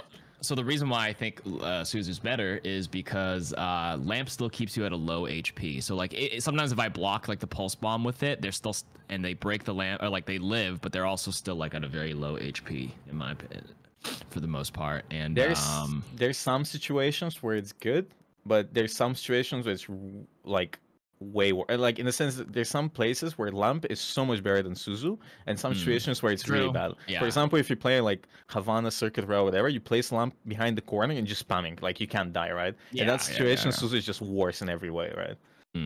Yeah, I would say it still depends on the situation, you're right. But then Okay, I well, guess you it was know, more of like you saying that for sure that like Lamp is stronger than Suzu. well, then we that's could just you know, either way, argue that's neither semantics and that's neither here scenarios, nor yeah. there. You know, that's subjective. You guys want They're you know, both want, strong. yeah, it's Okay. kind of, you know, besides the point. Emmy, like, do you feel like BAP is overtuned, and if so, like, what aspect do you think? Yeah, I mean, I think it's just because BAP can literally like solo carry. Like it's more beneficial to play BAP selfishly than for your team. Like to use Yes. your abilities on yourself is more beneficial than for your team. And I think that kind of says a lot. Like whenever Winston jumps me, a lot of times I'll just solo window him and kill him because it's easy. Um and Mo, I think, honestly, I feel like Mo kind of got nerfed in Overwatch 2 just because of how spread out people play. And I think that's also why it's more beneficial to use it on yourself because you know you're going to save yourself. It's hard to use it on other people whenever they're all spread out. But yeah, I feel like maybe yeah, I don't really know what I think he just I mean, maybe numbers on, like, his damage or matrix, but I just feel like he's gonna be one of those characters that always benefits to play for yourself than for your team. Which is what Overwatch 2 wants, in a way, right? It's Yeah. the promise of Overwatch 2 was like, you I do your own personally thing. don't mind it. I like it as a support player because, like, if I feel like I need that, then I'm gonna play that character. But therein lies the irony in the complaints of the tank role, for example. Not to keep going back to it, is like, oh yes, the supports, you play for yourself, cool lamb for yourself. Oh, you want me to fucking make space for some other chump? You want me to occupy 2 supports and hope my team doesn't feed in the meantime while like I'm just here baiting cooldowns? Like I think that's where the frustration, because the promise of like, go do. I think it should be like that. I do think BAP is like how it should play. It should be like, yeah, I'll do this. I handle this myself. That is a good point. I just want to say when Bogur said they keep buffing, they haven't buffed Lamp. Lamp's been nerfed, but I actually think it's less about the Lamp and more about everything else he does. And as someone who plays a lot of, I have the best win rate in amongst all my heroes on BAP right now, and I actually think it's. Well, I mentioned it earlier in the podcast. Actually, now that I think about it, exactly what I think they need to change on him. You want me to go into that? Go for it. Yes, please. Okay, number 1, he doesn't need the flat HP. Or no, he used to have flight HP, but it doubles when they're less than half health. They don't need that. They can get rid of that, and he'd still be good. That's number 1. That'll remove some of the the 1B like as a Winston. It's like imagine you take the BAP down to half, and then he instantly chunks 100 HP, not only for himself but the whole team gets the like 100 HP instantly. Which is when they added that at the end of Overwatch at 2 beta, I was like, are they crazy? I was just like, dude, BAP is S tier, and then like. I actually like he already did too much the minute they did that. That was number 1, but Kiriko kind of outshined him at the beginning, which was why people didn't notice it too much because Kiriko was also a different problem with the way Kitsune did, but that's a different story. So number 1, they can get rid of the flat HP thing. They don't even need that at all. Number 2, I mentioned it earlier as well. It's the damage per bullet. Right now it's at 25 for a body shot. 25 means 75. Hit all triple headshots 150. Put it through a window, does even more. Put it back down to 24, even 23 to like change things up. And then you can't like window, like if you pop a window and you only hit triple body shots at 24, then it changes a lot in some of the matchups. So they can actually revert the damage per bullet. That's number 2. Number 3, I remember when they also added the widescreen window. This is like old Overwatch 1. They never needed to do that either. I don't know why they kept giving BAP more back in the day when I thought he was good. And he was a high skill hero because you need to learn his tempo and how to shoot and heal and shoot and heal and shoot and heal. And like once you maximize that, then he's be very, very powerful in high elo. But I just think it was like they kind of balanced it with complaints of BAP feeling kind of weak and his ultimate feeling, oh, I don't know how to combo it with my Reaper or combo it with my Pharah barraging or Soldier Visor. It's so small. And then they buffed it to make it like 16:9 widescreen. The old one looks so funny when you look back when it was just like a CRT, like where you play Smash Bros. Melee on, like the small square. But like that in itself, if used selfishly, was fine. But like everybody didn't understand back in the day that you're supposed to use the window selfishly anyways. And like I feel like that was them trying to push it to use like for the rest of your team, like push him to be more for the rest of your team. But like, I don't think he's a hero that plays that way or will ever play that Yeah. way unless he gets reworked. Yeah. Yeah, I think you're very right to bring that up because I think the problem it creates is that what I found playing against BAP, I've played a lot of BAP as well and also agree with I think he's like the strongest support right now, honestly, other than like flank Kirikoing. But the frustration that comes against the BAP is like the reaction time to not die to a window is so small. It's like the window pops and if you aren't 100% ready at that moment to like immediately find cover, there's a very strong likelihood you just die because again it's like the entirety, like an entire lane basically is now it's just an entire damage. lane. Yeah, it's so just like if you bring damage. it back to the square, and if you're like if I shoot through it, like it is a lot of damage, but like if I misplace it and it's like slightly off to the side, like your soldier beside you might still have to take half a second to like scoot over and benefit from it, which will like if you nerf the window back to a smaller square, it will give even just a little semblance of more time to push through it or like get into cover. Or give you an easier time as a tank to move past it, because that's one of the ways to counter the window is to like, you know, just like commit and go past the window and push him out. There's less angles that like the enemy team or the team with the BAP window can use to kind of like melt your shield or melt things to get through. So yeah, those three nerfs: the flat healing, the damage per bullet, and you can revert the window. And because it compounded with the support passive that exists in the game, I still think that would make BAP a good hero. But not like as oppressive as he currently is. And again, I am a BAP main, and I'm for these nerfs because I thought it was just completely unnecessary. He's just so strong. I want to say I was thinking about like I think Baptiste window has a lot of value and gets farmed really fast, right? But then I thought about it. Every support route gets farmed. Not every single one. Some aren't, but like a lot of them get farmed really fast and have a lot of value. Do you think that's an issue? Like, I feel like Illari ult is like if you can use it and the enemy team doesn't like counter, like it can get farmed really fast most of the time, and you can use it. You can win the fight. Baptiste window can get farmed really fast. You win the fight instantly if you know how to use it. Even Lifeweaver tree nowadays is really strong. If you just get it first, you just win the fight straight up. I don't know about other supports, but like these three, for example, they can farm their ult so fast. Ana can farm her ult really fast as well. Like especially if you're good with Ana, you can farm nano, spam nano, get another nano boost ready. By the time Genji gets another blade or whatever, like you can just throw them out and they just win the fight instantly. Like, do you think that's an issue? Like, I just thought about it. I feel like there might be a problem there. I had something to say about that. I actually think it goes into game design for supports, because damage and healing are equivalent in terms of ult charge, right? For those who don't know, every hero has a fixed amount of charge they need to get. They don't actually have these numbers. I wish they did. If you pressed F1, it's like, okay, you know, like Baptiste needs 1600 charge to get his ultimate, and then there's the passive charge, which is like 300 per minute. I think that's the number it works out to. And then damage is equal to the healing for charge. So if I do 75 damage, but then I look down and heal a team, it's like 75 ult charge for pew pew pew, 75 charge. I look down, I heal 2 people with my AoE, that's like another 100. So I just gained 160 ult charge instantly. And I think heroes need to be tuned to the amount they can maximally output. So heroes like Kiriko, who can actually like Kiriko rhythm, like heal, damage, heal, damage, can build a super fast Kitsune if they're hitting everything. Same with Bat. Bat builds his window really fast. I think Lifeweaver's is tuned because he is mostly focused on support. So I think, or healing. So I think his rate is a little bit lower than I think the other ones. But yeah, I actually, that's something you mentioned. I think Bat builds his window super fast for that reason. Super fast, because I can do both. Bap has to be like one of the fastest next to Ana, I would imagine. Yeah. And I think it's crazy how much value window gets and how fast it gets built as well. Exactly. Yeah. So you either nerf the window itself or you can change the charges as well.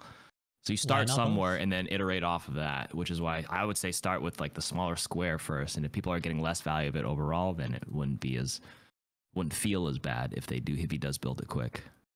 Because you're right, it is a guaranteed fight win, basically. Like, if you assume, let's say, assume a competent level. It's like, if I wanted to win a fight, I would just wait till their tank uses his cooldown. I pop window, kill him immediately, fight over, right? Like, and there's if you're not much thought into it. You can just throw it on yourself. You don't even have to use it for anything literally, else. yes. You yourself will just kill the tank. Like, it's like, again, it's like Winston jumps, window, he's now dead. There's no way in this time he's escaping. I will burn his bubble and his HP pool in this time. Yep. So, and the fact that that's the first ult in the game means that you've guaranteed the first team fight win almost, right? You're like, okay, this is done. So, And obviously the enemy team nerf both the bullet damage and the window size, and then they'll compound with each other and iterate off of that. And that's why I suggested those. I like the KarQ patch, so let's go with that then. The KarQ patch for Baptiste, I think, will serve us well. Let's move on then to the other B, Brigitte. I know that's not an insult. So Brigitte, how do we feel? I mean, Sam's not here, but how do you guys feel about Brig? Emmy? I honestly, Brig is one of my least played heroes, so I don't have a strong opinion about her. I think she's pretty boring in the current state just because she's meant to just protect your other support for the most part. I don't really feel like she's OP right now. But yeah, I don't have too strong opinions of Brig. So KarQ, you were at OWL finals, and you know it's often pro play where people really talk about Brig's power and just being able to, like, you know, just anchor a spot, make a support comp viable where otherwise wouldn't be. How do you feel? I mean, thank God we're not in 2018 Brig where she could be defending and like just brawl in the front line because she was so tanky. I think she's in a okay spot right now. She's situational, and like I think they said Ana Brig's the only support line that's able to survive like a 3-2-1 from Overwatch League level players when they Winston, Sombra, Tracer jump you at the same time. It's the only thing that has a chance of living. So I think Brig's, I don't play her that much, but like I'm never upset if I see a Brig on my team, to be honest, because it's reliable, it's safe, and I think it's fine where she stands. It doesn't feel bad. And like I think when the stun came out on the ult, it's like annoying, but it's like only in the ult, so like the actual amount of times you actually do pull that stun off is kind of low overall and when averaged out over games. So, you know, and I think she's fine being a situational pick. With the way her design is, like, she's never going to be a one side. The problem is if she's like you must play it everywhere, that means she's just doing too much for like for her kit, and she has weaknesses. So she's limited by range, right? Like if you play flyers against a Brig, I literally do nothing. If I play Brig and they're playing Pharah Mercy, like you're not supposed to, like, you have to switch off Brig, or else you're just like, I pack some people, but I don't want to get too close to the tank to swing because, like, you know, you can get punished now as Brig because you are a lot squishier because you're 200 HP. If there's a Ramatra, you get punched through it or something. So it's like she's fine for her situation, and I think it's okay. She's not weak as a hero, but like she's strong where she's strong, and she's very weak in, like, you know, poke comps, for example. Like why play Brig on like Circuit Royale if they're playing Bap Zen Sigma across the map? What am I doing here? I'm just standing like, you know, and that's fine. It's kind of like Zen. Zen's good on those long sight lines, and he's good for poke, and that's fine. Brig's design's good for, you know, antiing or stopping like really heavy dive, and yeah. Bogur, do you have a different opinion on Brig as a Winton enjoyer?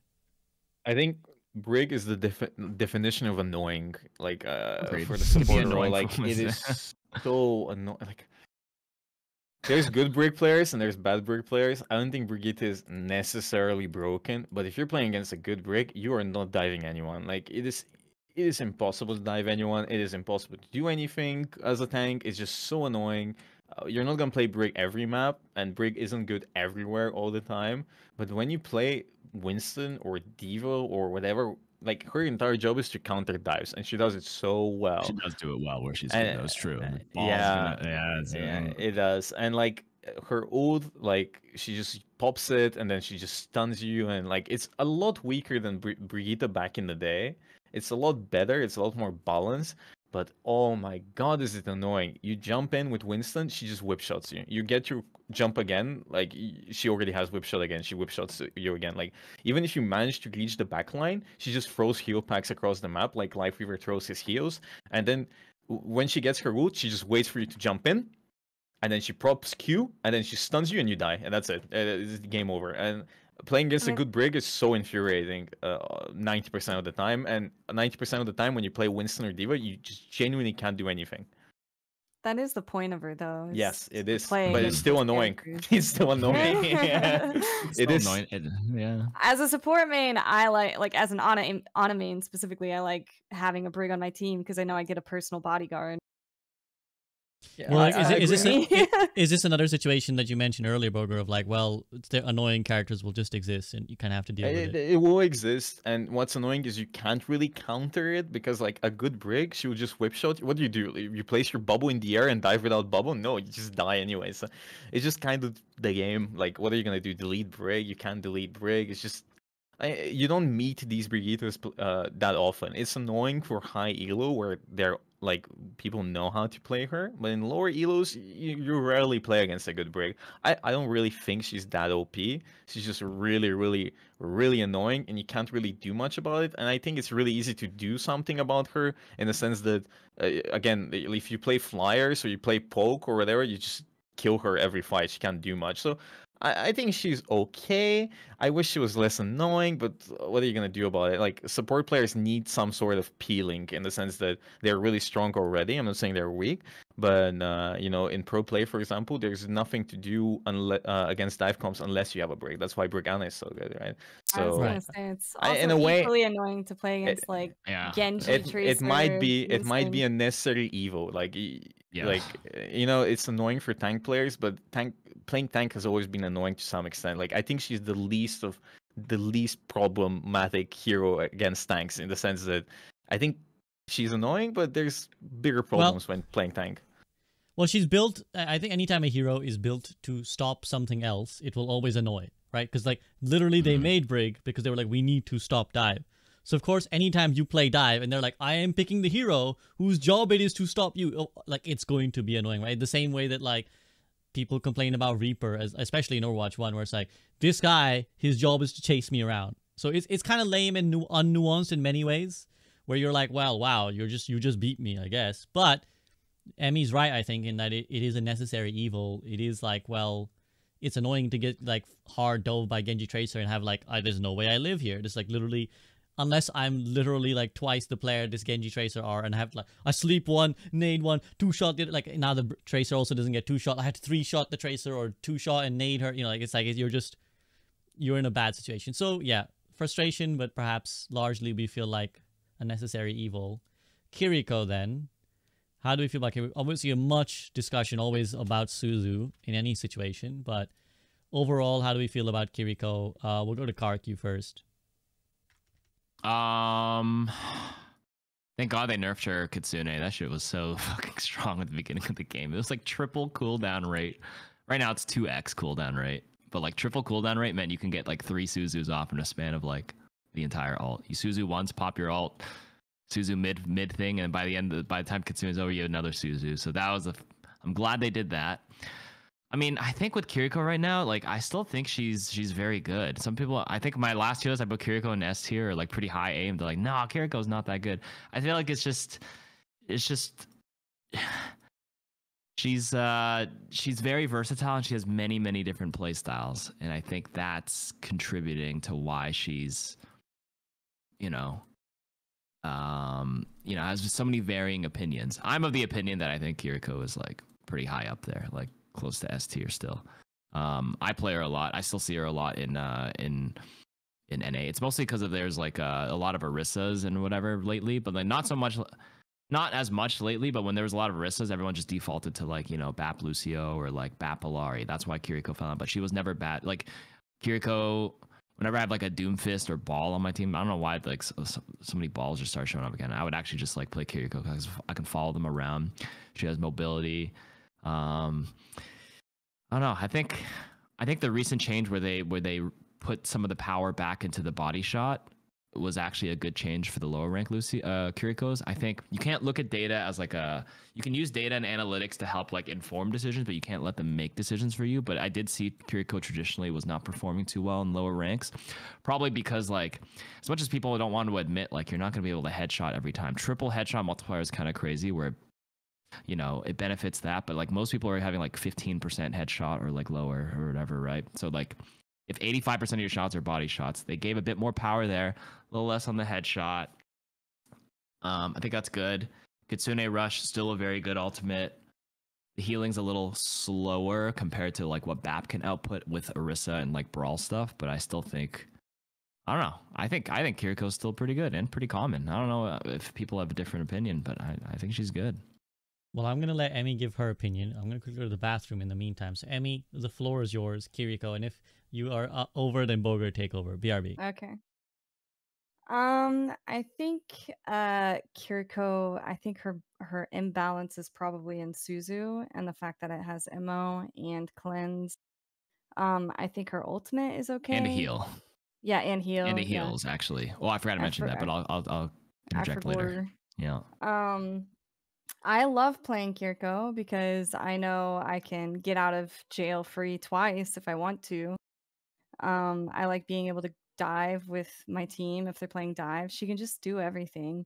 But I hate playing against Kiriko because she can do everything and she cleanses everything. And I don't know. I feel like she probably needs a longer cooldown on Suzu if that's what it's going to be.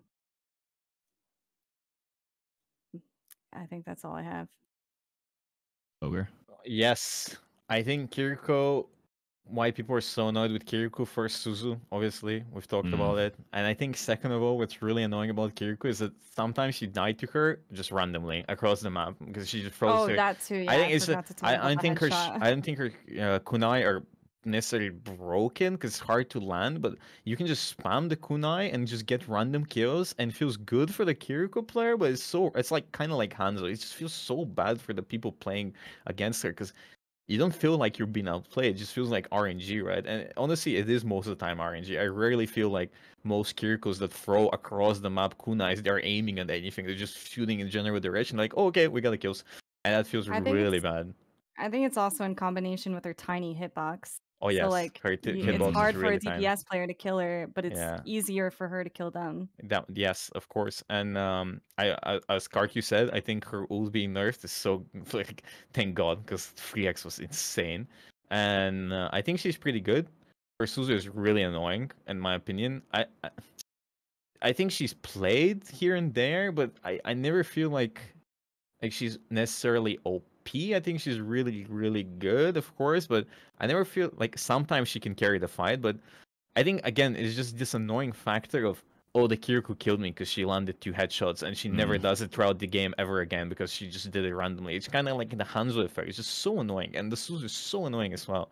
And I just hate it. Like, and again, she has 2 get off jail free cards. You know, that's also really, really annoying and bad. And I don't like that. I think Kiriko is really fun to play.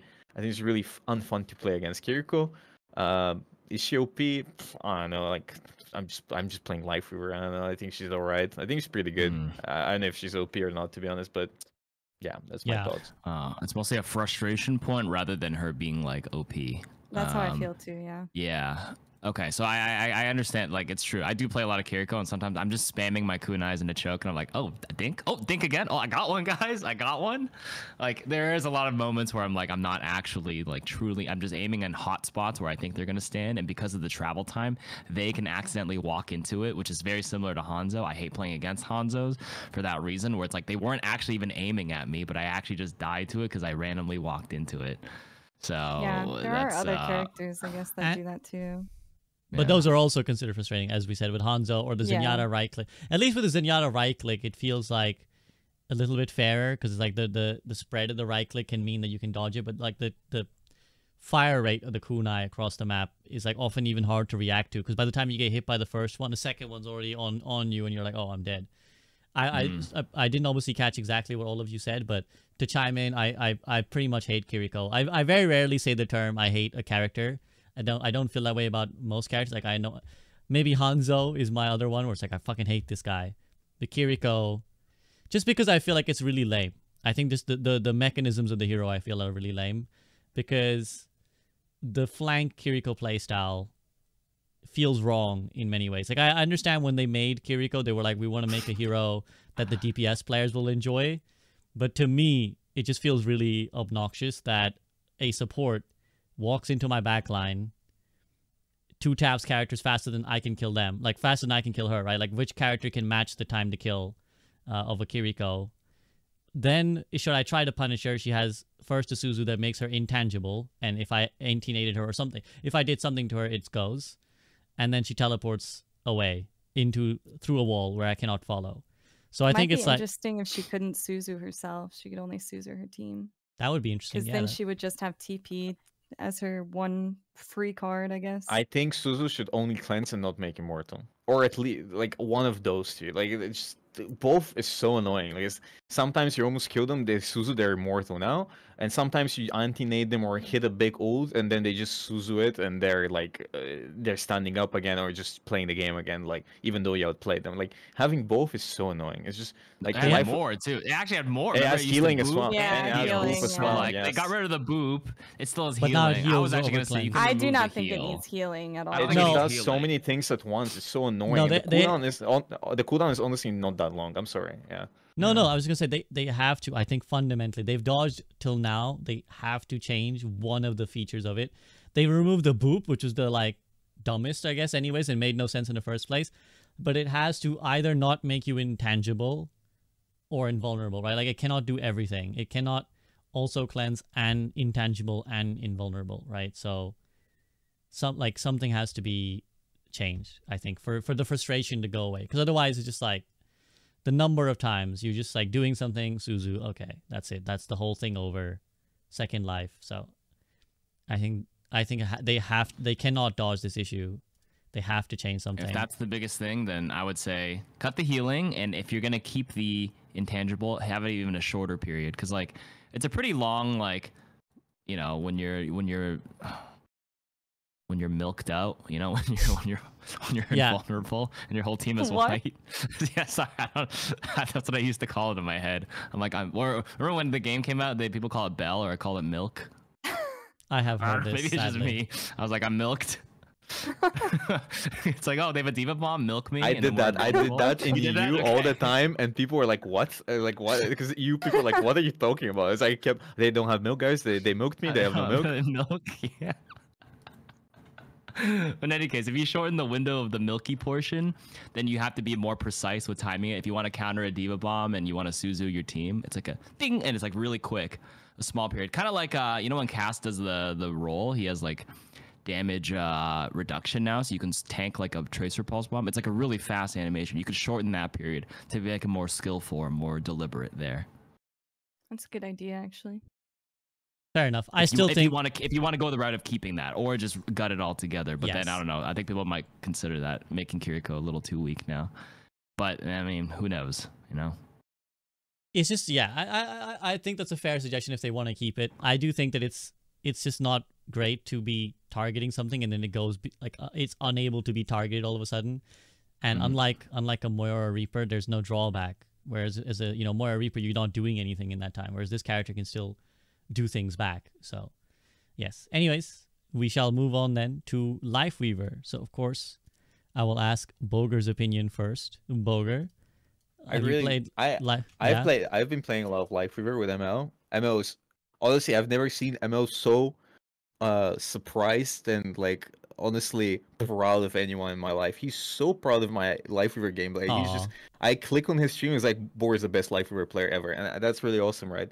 But outside of me just talking about how cool it is for ML to acknowledge me in that way, but I think Lifeweaver is obviously annoying for many people, but I think there is a big difference between bad and good Lifeweaver players.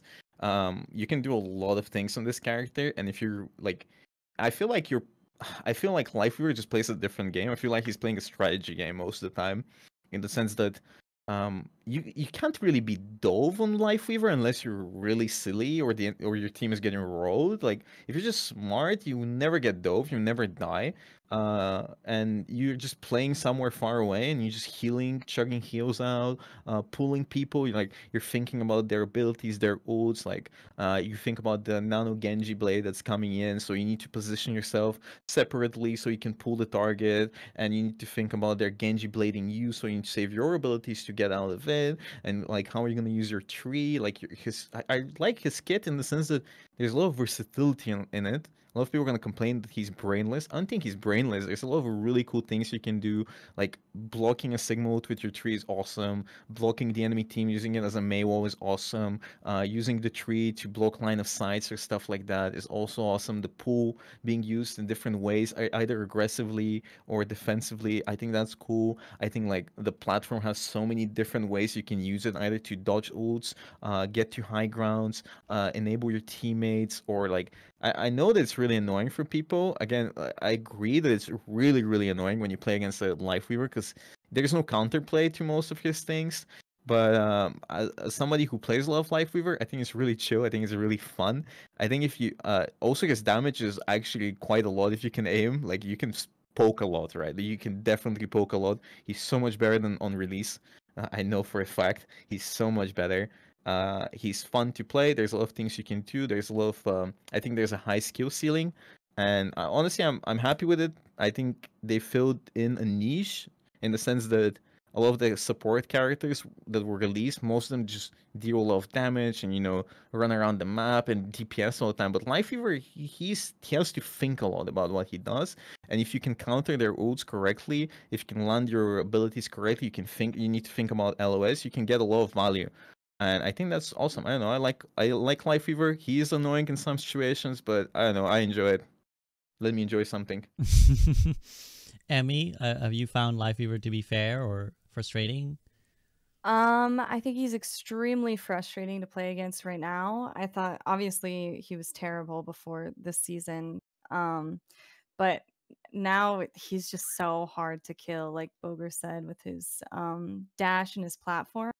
I've noticed Lifeweavers typically reserve that for themselves a lot of times, and it makes it nearly impossible to kill him because the cooldowns are short and he gets healing from his dash.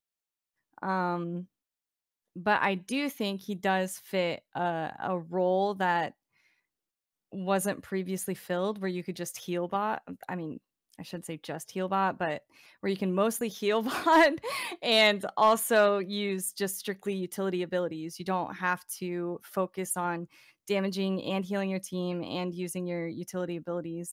I think he just fit like a specific type of support that people have been wanting to play, or some people have been wanting to play.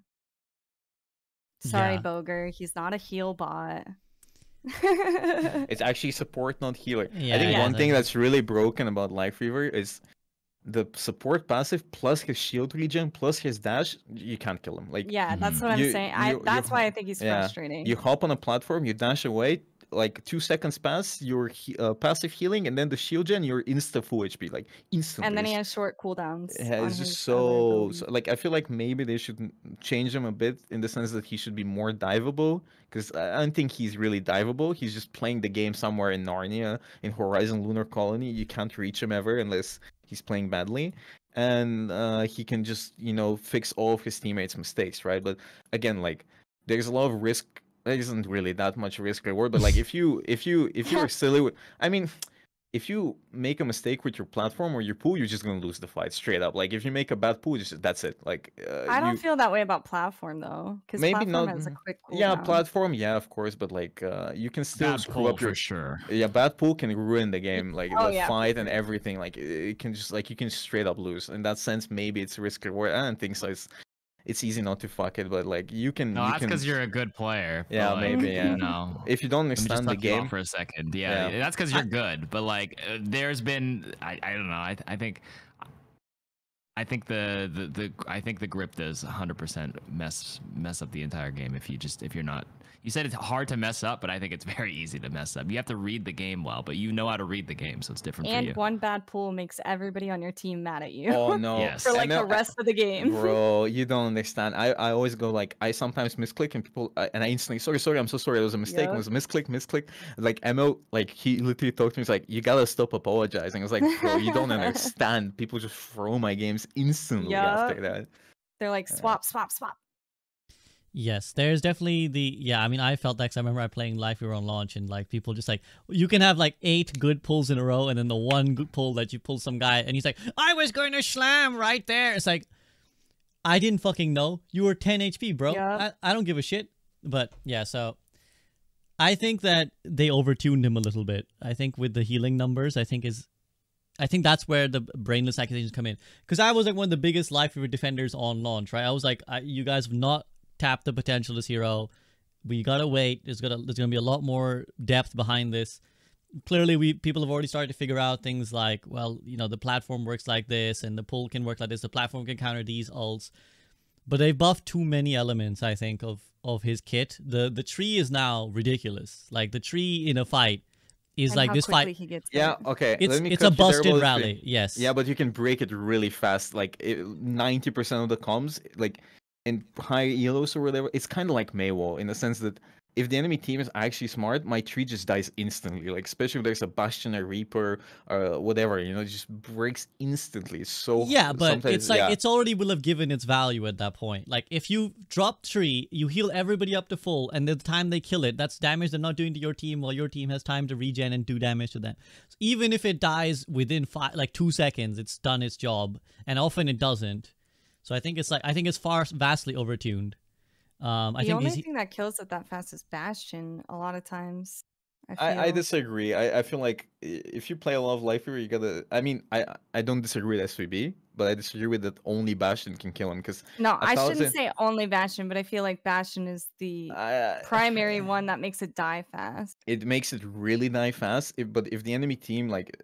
It doesn't. Again, it's just my biased view of the game because I play on a different level than most people. I'm sorry, that might sound egoistical, but it's true. But Wow. but a lot of the times, Yeah. that. But what happens is like people go focus tree, and the tree dies instantly. It doesn't matter what comp you are. Like if you have like a Tracer, even like a Baptiste, a Zen or whatever, it just dies instantly. Especially if there's a Bastion. Right. Still, so that's a fair point. But I still think that, and I think with the heal numbers that they tuned up as well, it's just like.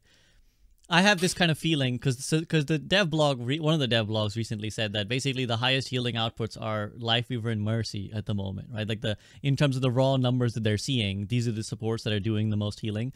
Something's really wrong, I think, if that's the case, because these are both single target healers who don't require aim. And I don't have anything against not requiring aim for a hero. I think there should be, and again, that's why I was a big defender of Lifeweaver, because I think there's a real skill to requiring a support that doesn't just have to aim. Like the utility is the pulling and the tactical manipulation of the fight. But what that encourages is that's where the brainless accusations come, because this now becomes a support where it's like you just hold M1 and things don't die, and that's where people start getting frustrated. They're like, nothing dies. Well, yeah, because this character, you just hold the button and spams. This one target you're trying to kill will never die. And again, this is compounding factors of a game where we're trying to make it about solo play, about a game where like you feel autonomous, that you can go kill stuff. No, you can't, because again, these heroes, they will not let this thing die, and there's nothing really required for them to do. You know, Eskay would say like, you sleep at the monitor, and this character will not die. So I think like I really want Lifeweaver to be good. I'm a huge fan of Lifeweaver.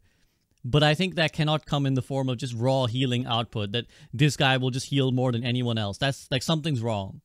So I think they need to think about that a little bit. I'm glad they buffed him into some form of viability, but it feels a little bit obnoxious.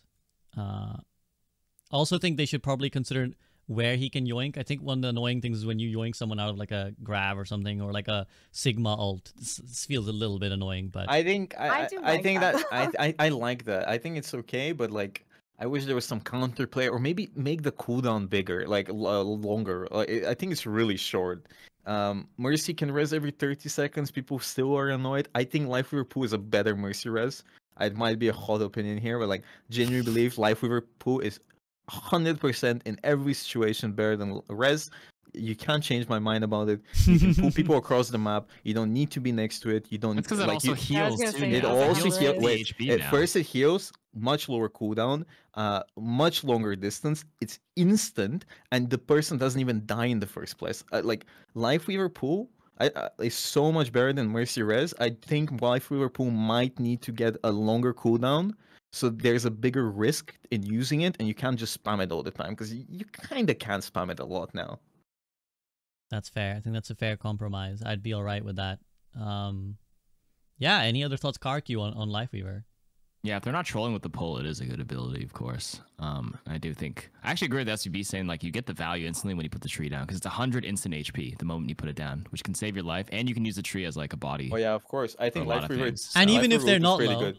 even if they're Yeah. not low, it's now like a budget rally, right? You just get overhealth. overhealth. now. Yeah, it is. It is. So even I if think you're it's pretty full- good. The tree. I think it's. In pretty fact, good. I say budget rally. It's better than rally. Like It is better than rally. It is. Yeah.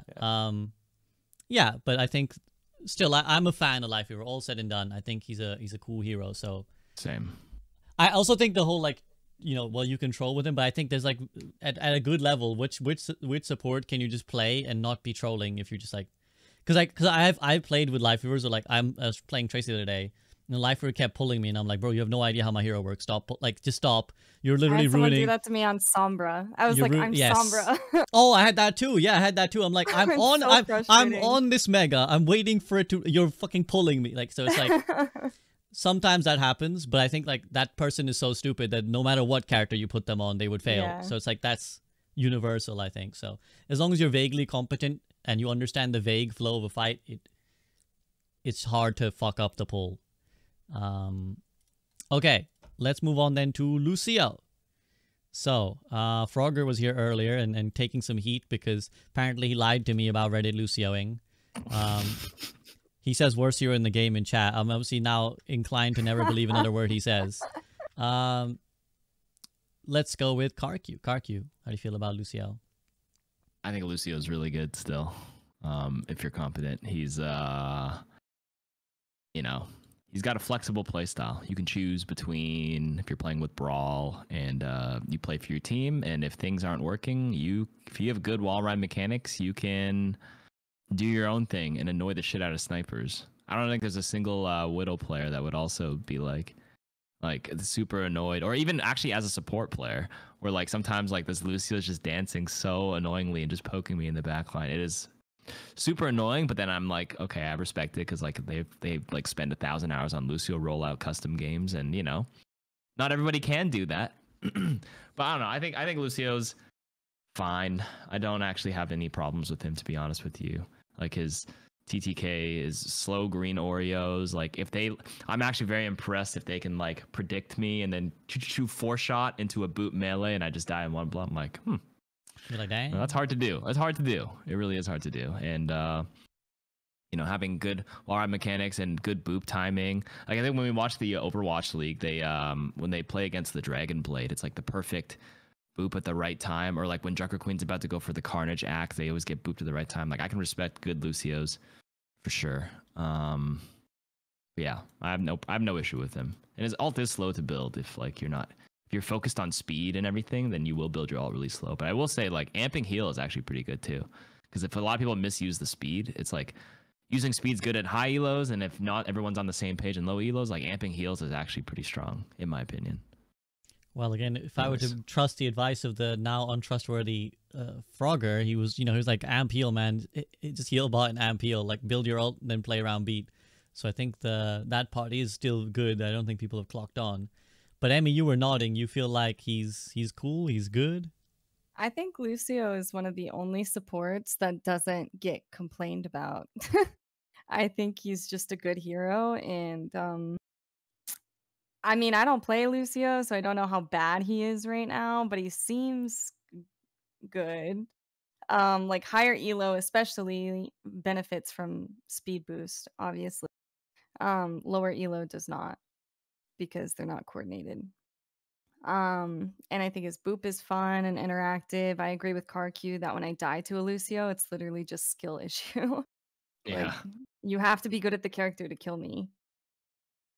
Yeah, I'm glad Bogur is now back up because slowly he was descending lower and lower down the camera. He started as a Bingus, then he was just ahead, but now you're back. There's one thing I keep hearing, Bogur, which is that like, or people at least say this in my chat a lot. It's like, well, yeah, Lucio, I see him played in Owl a lot, but it's fucking useless in rank. Like I never get any value out of Lucio. Do you think like he's bad in ranked? I would disagree with both Emmy and KarQ. I think 90% of the time when I see a Lucio in my team and it's not FT God, Frogger, Eskay, or Funny Astro, I know I'm gonna lose the game.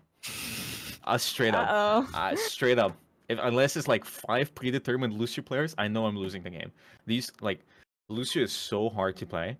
Like, so hard to play. Like, you have to be so good on Lucio.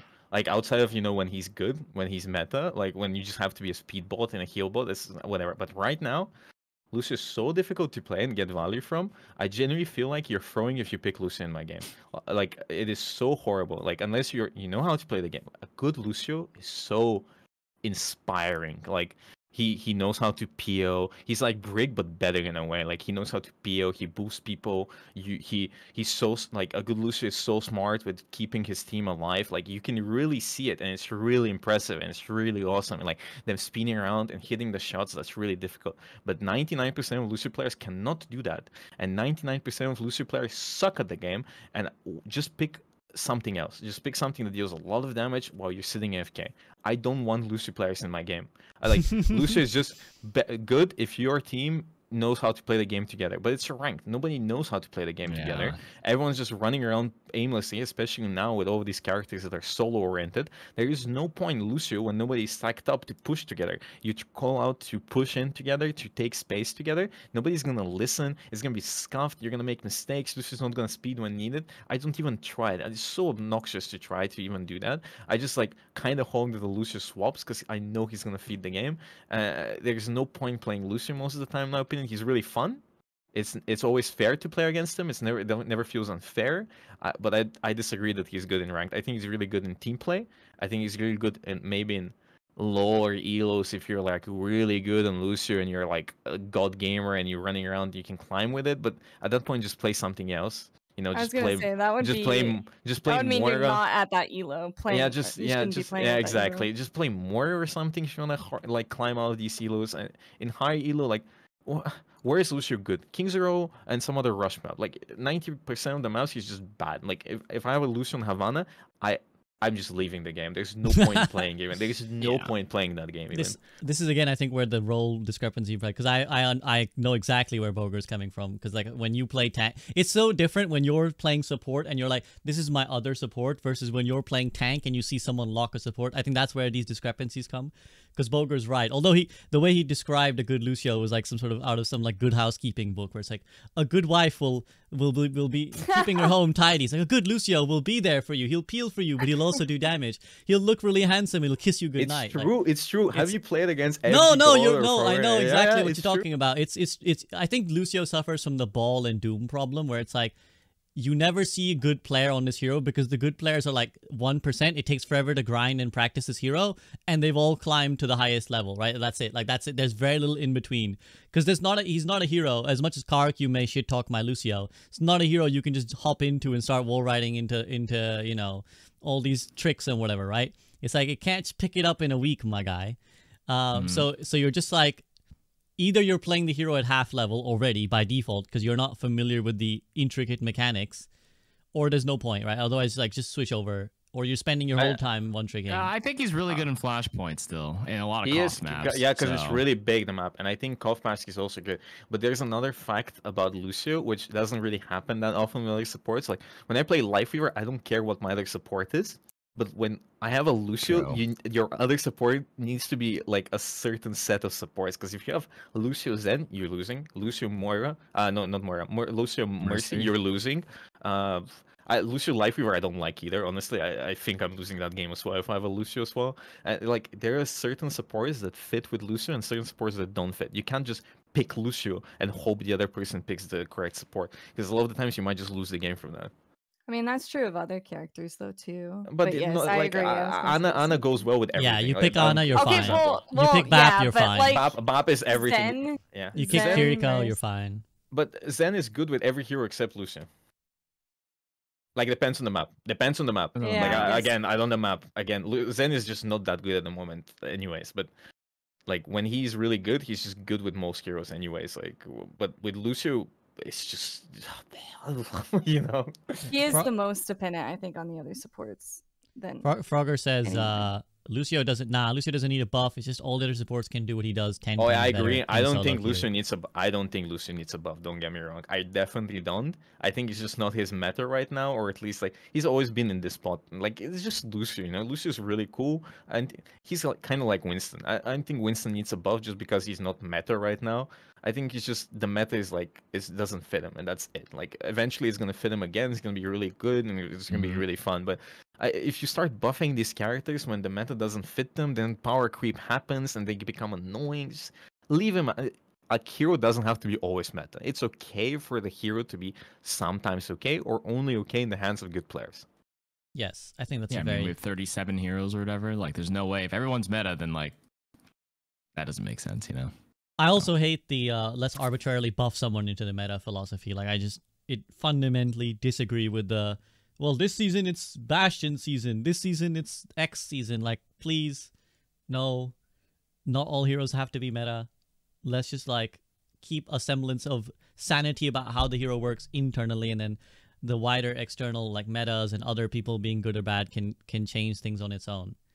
And you would never know. Maybe not next season now, but the next season when we get a new hero, maybe that will be Lucio favored. If it's a new tank that favors Lucio, maybe Lucio becomes good all of a sudden. So, or maybe Hog. I actually forgot to mention this in the Kiriko section, but when they rework Hog, Kiriko might just come back in a big way, because one of the whole benefits of Kiriko back then was it was Hog, Sojourn, Widow meta, and Kiriko just chased the Hog around and cleansed him every 5 seconds when Ana tried to nade him, and now he's unstoppable.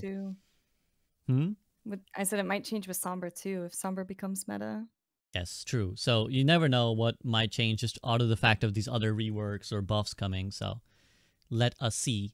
That leaves... No, we got everyone. I think Lucio was the last one. We talked Mercy, Moira, and Zenyatta, so Lucio was the last one. So I guess we head over to some bigger picture concluding thoughts then, guys. Next season, like we said, they said they've earmarked some changes. We got Sombra rework, Virus, eventually a Hog rework. What do we think is going to be the future of the state of supports? And if anything, does anything need to change? So I'll go to KarQ first. 3-second support passive. That's just that's like my biggest thing. And then the individual changes I mentioned. Yeah, that's my concluding takeaway of everything. The KarQ patch, as we call it, with the BAF changes. Okay. Yeah, the map changes I listed earlier, yeah. Short and sweet. I like that. Emmy, what do you think? Yeah, I think the support passive is too much. I think it's all, maybe not always, but I think it's been too much for a while, and for whatever reason, they just have never addressed it fully. Yeah, I think there's like minor changes with specific characters that could make them feel better to play against, but overall, I think there's just going to be abilities that are unfun to play against, and it's just how it's going to be. Okay, and you don't really feel like supports are fundamentally busted or anything, like, overpowered? I think supports have some of the best abilities in the game, but I don't think they're OP, because I think they can still be, outside of Suzu, I should say, I still think they can be countered and worked around. That's fair. Bogur, the role flexer. Do you foresee yourself playing mostly support or tank? I mean, I don't see a world where I'm going to be queuing up tank with Bastion running around, just melting me all the time. Like, support is fun. Support is chill. I think support passive needs to change, as we said. I think certain supports need some changes as well, because it's just so annoying. But, like, again, what's really just obnoxious is that you can just stack all of these, get off jail free cards. Bap Lamp, Suzu Cleanse, Bap Shift. Like, tank is annoying when tank can play the game, because he's really, like, the tank is really good. He's like, he can solo the entire team when that happens, when you don't counter him. But, like, there's one tank. If you counter him, that's it, right? But with support, there's 2 supports, and it's really hard to pick one hero and counter supports. It's really hard to, like, even 1v1 supports most of the time, right? And I like support in the sense that it's fun to play. I think a lot of people blow things out of proportion for a lot of the supports. The changes we discussed for Kiriko, the changes we discussed for Baptiste, support passive, I think they should be implemented. And I don't know. I like support. I like having fun support, and I think support will still be fun even if they make these changes. I don't think support is gonna be ruined. A lot of support players are crying that, oh, don't do it. Support is gonna be useless. It's not gonna be useless. It's still gonna be fun. Like just remove certain things or change some things, and it's still gonna be fine. Mm-hmm. Yeah, there's gonna be things that are annoying to play against, no matter what. I don't like playing against Diva Defense Matrix. I don't like playing against. Same. I hate Orisa rotating so her much. fortify. Oh, she's gold. Oh, now she's spinning. Oh, she popped her ult and she's gold again. Oh, now she's gold. And I got speared across the map. Like it's always annoying from a certain POV. Like for supports, it's annoying to deal with a Orisa, but then for an Orisa, it's annoying to deal with like Symmetra, Bastion, Zen. Like it's just the game. Like any game is like that. It's just whatever. Yeah. Like, just change some things, freshen up things, and just add some other. Just add the DPS passive. The DPS, there's no DPS passive. Please just add something. Or remove passives. I was gonna say, or get rid of them. I think get rid of passives. That's my agenda, and we'll see what they have next week to say on the DPS debate. I think the support role is the benchmark of how other roles should be approached. In the sense that I think that support feels the way Overwatch 2 is supposed to feel, which is that, like I said, great way to put it. Which is the way, like I said, when I've been playing all three roles recently, and whenever I play support, I come out of every game, even whether I win or lose, I'm like, yeah, I could have done this, I could have done that. This moment would have changed the fight.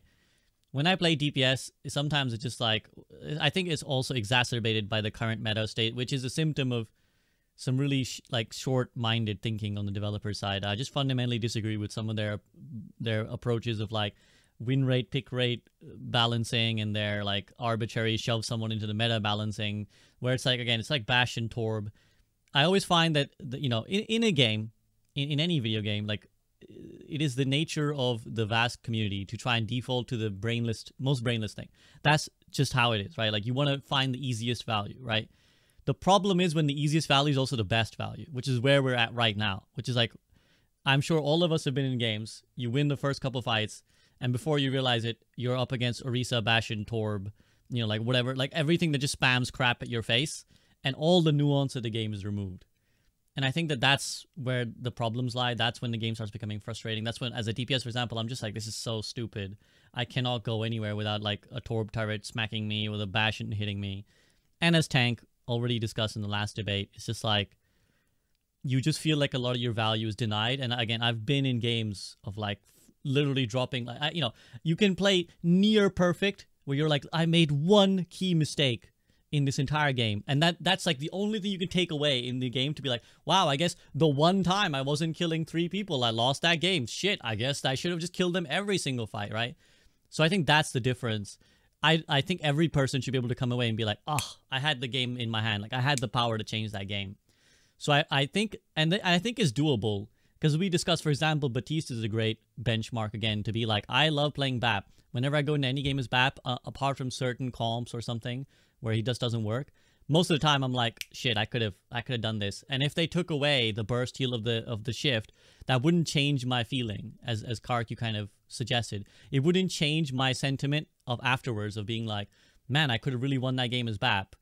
If I had the 100 shift though, I would have definitely won, right? That's not part of the equation. It's because I can do so much for myself. So yeah, I hope they look at, so let's commend the devs in that they've taken support from a place where in the betas people were unhappy to play support, to now everyone's delighted to play support, at least if the queue times are going to go by. So good job there. Now we need to kind of bring that level to the other roles, so that yeah, the ideal should be that everyone comes away feeling like, yeah, I could have won that game. So on that note, thank you very much, guys, for joining me today. I appreciate so much your time and company. As always, please show these guys some love. All their socials are in the commands, and they'll be there on YouTube. So thank you very much. KarQ, Bogur, Emiliath, and we wish the best for Eskay. We hope she recovers ASAP. Unfortunate she couldn't be here. I would have loved more of her opinions, but we'll have to try and get them when we can.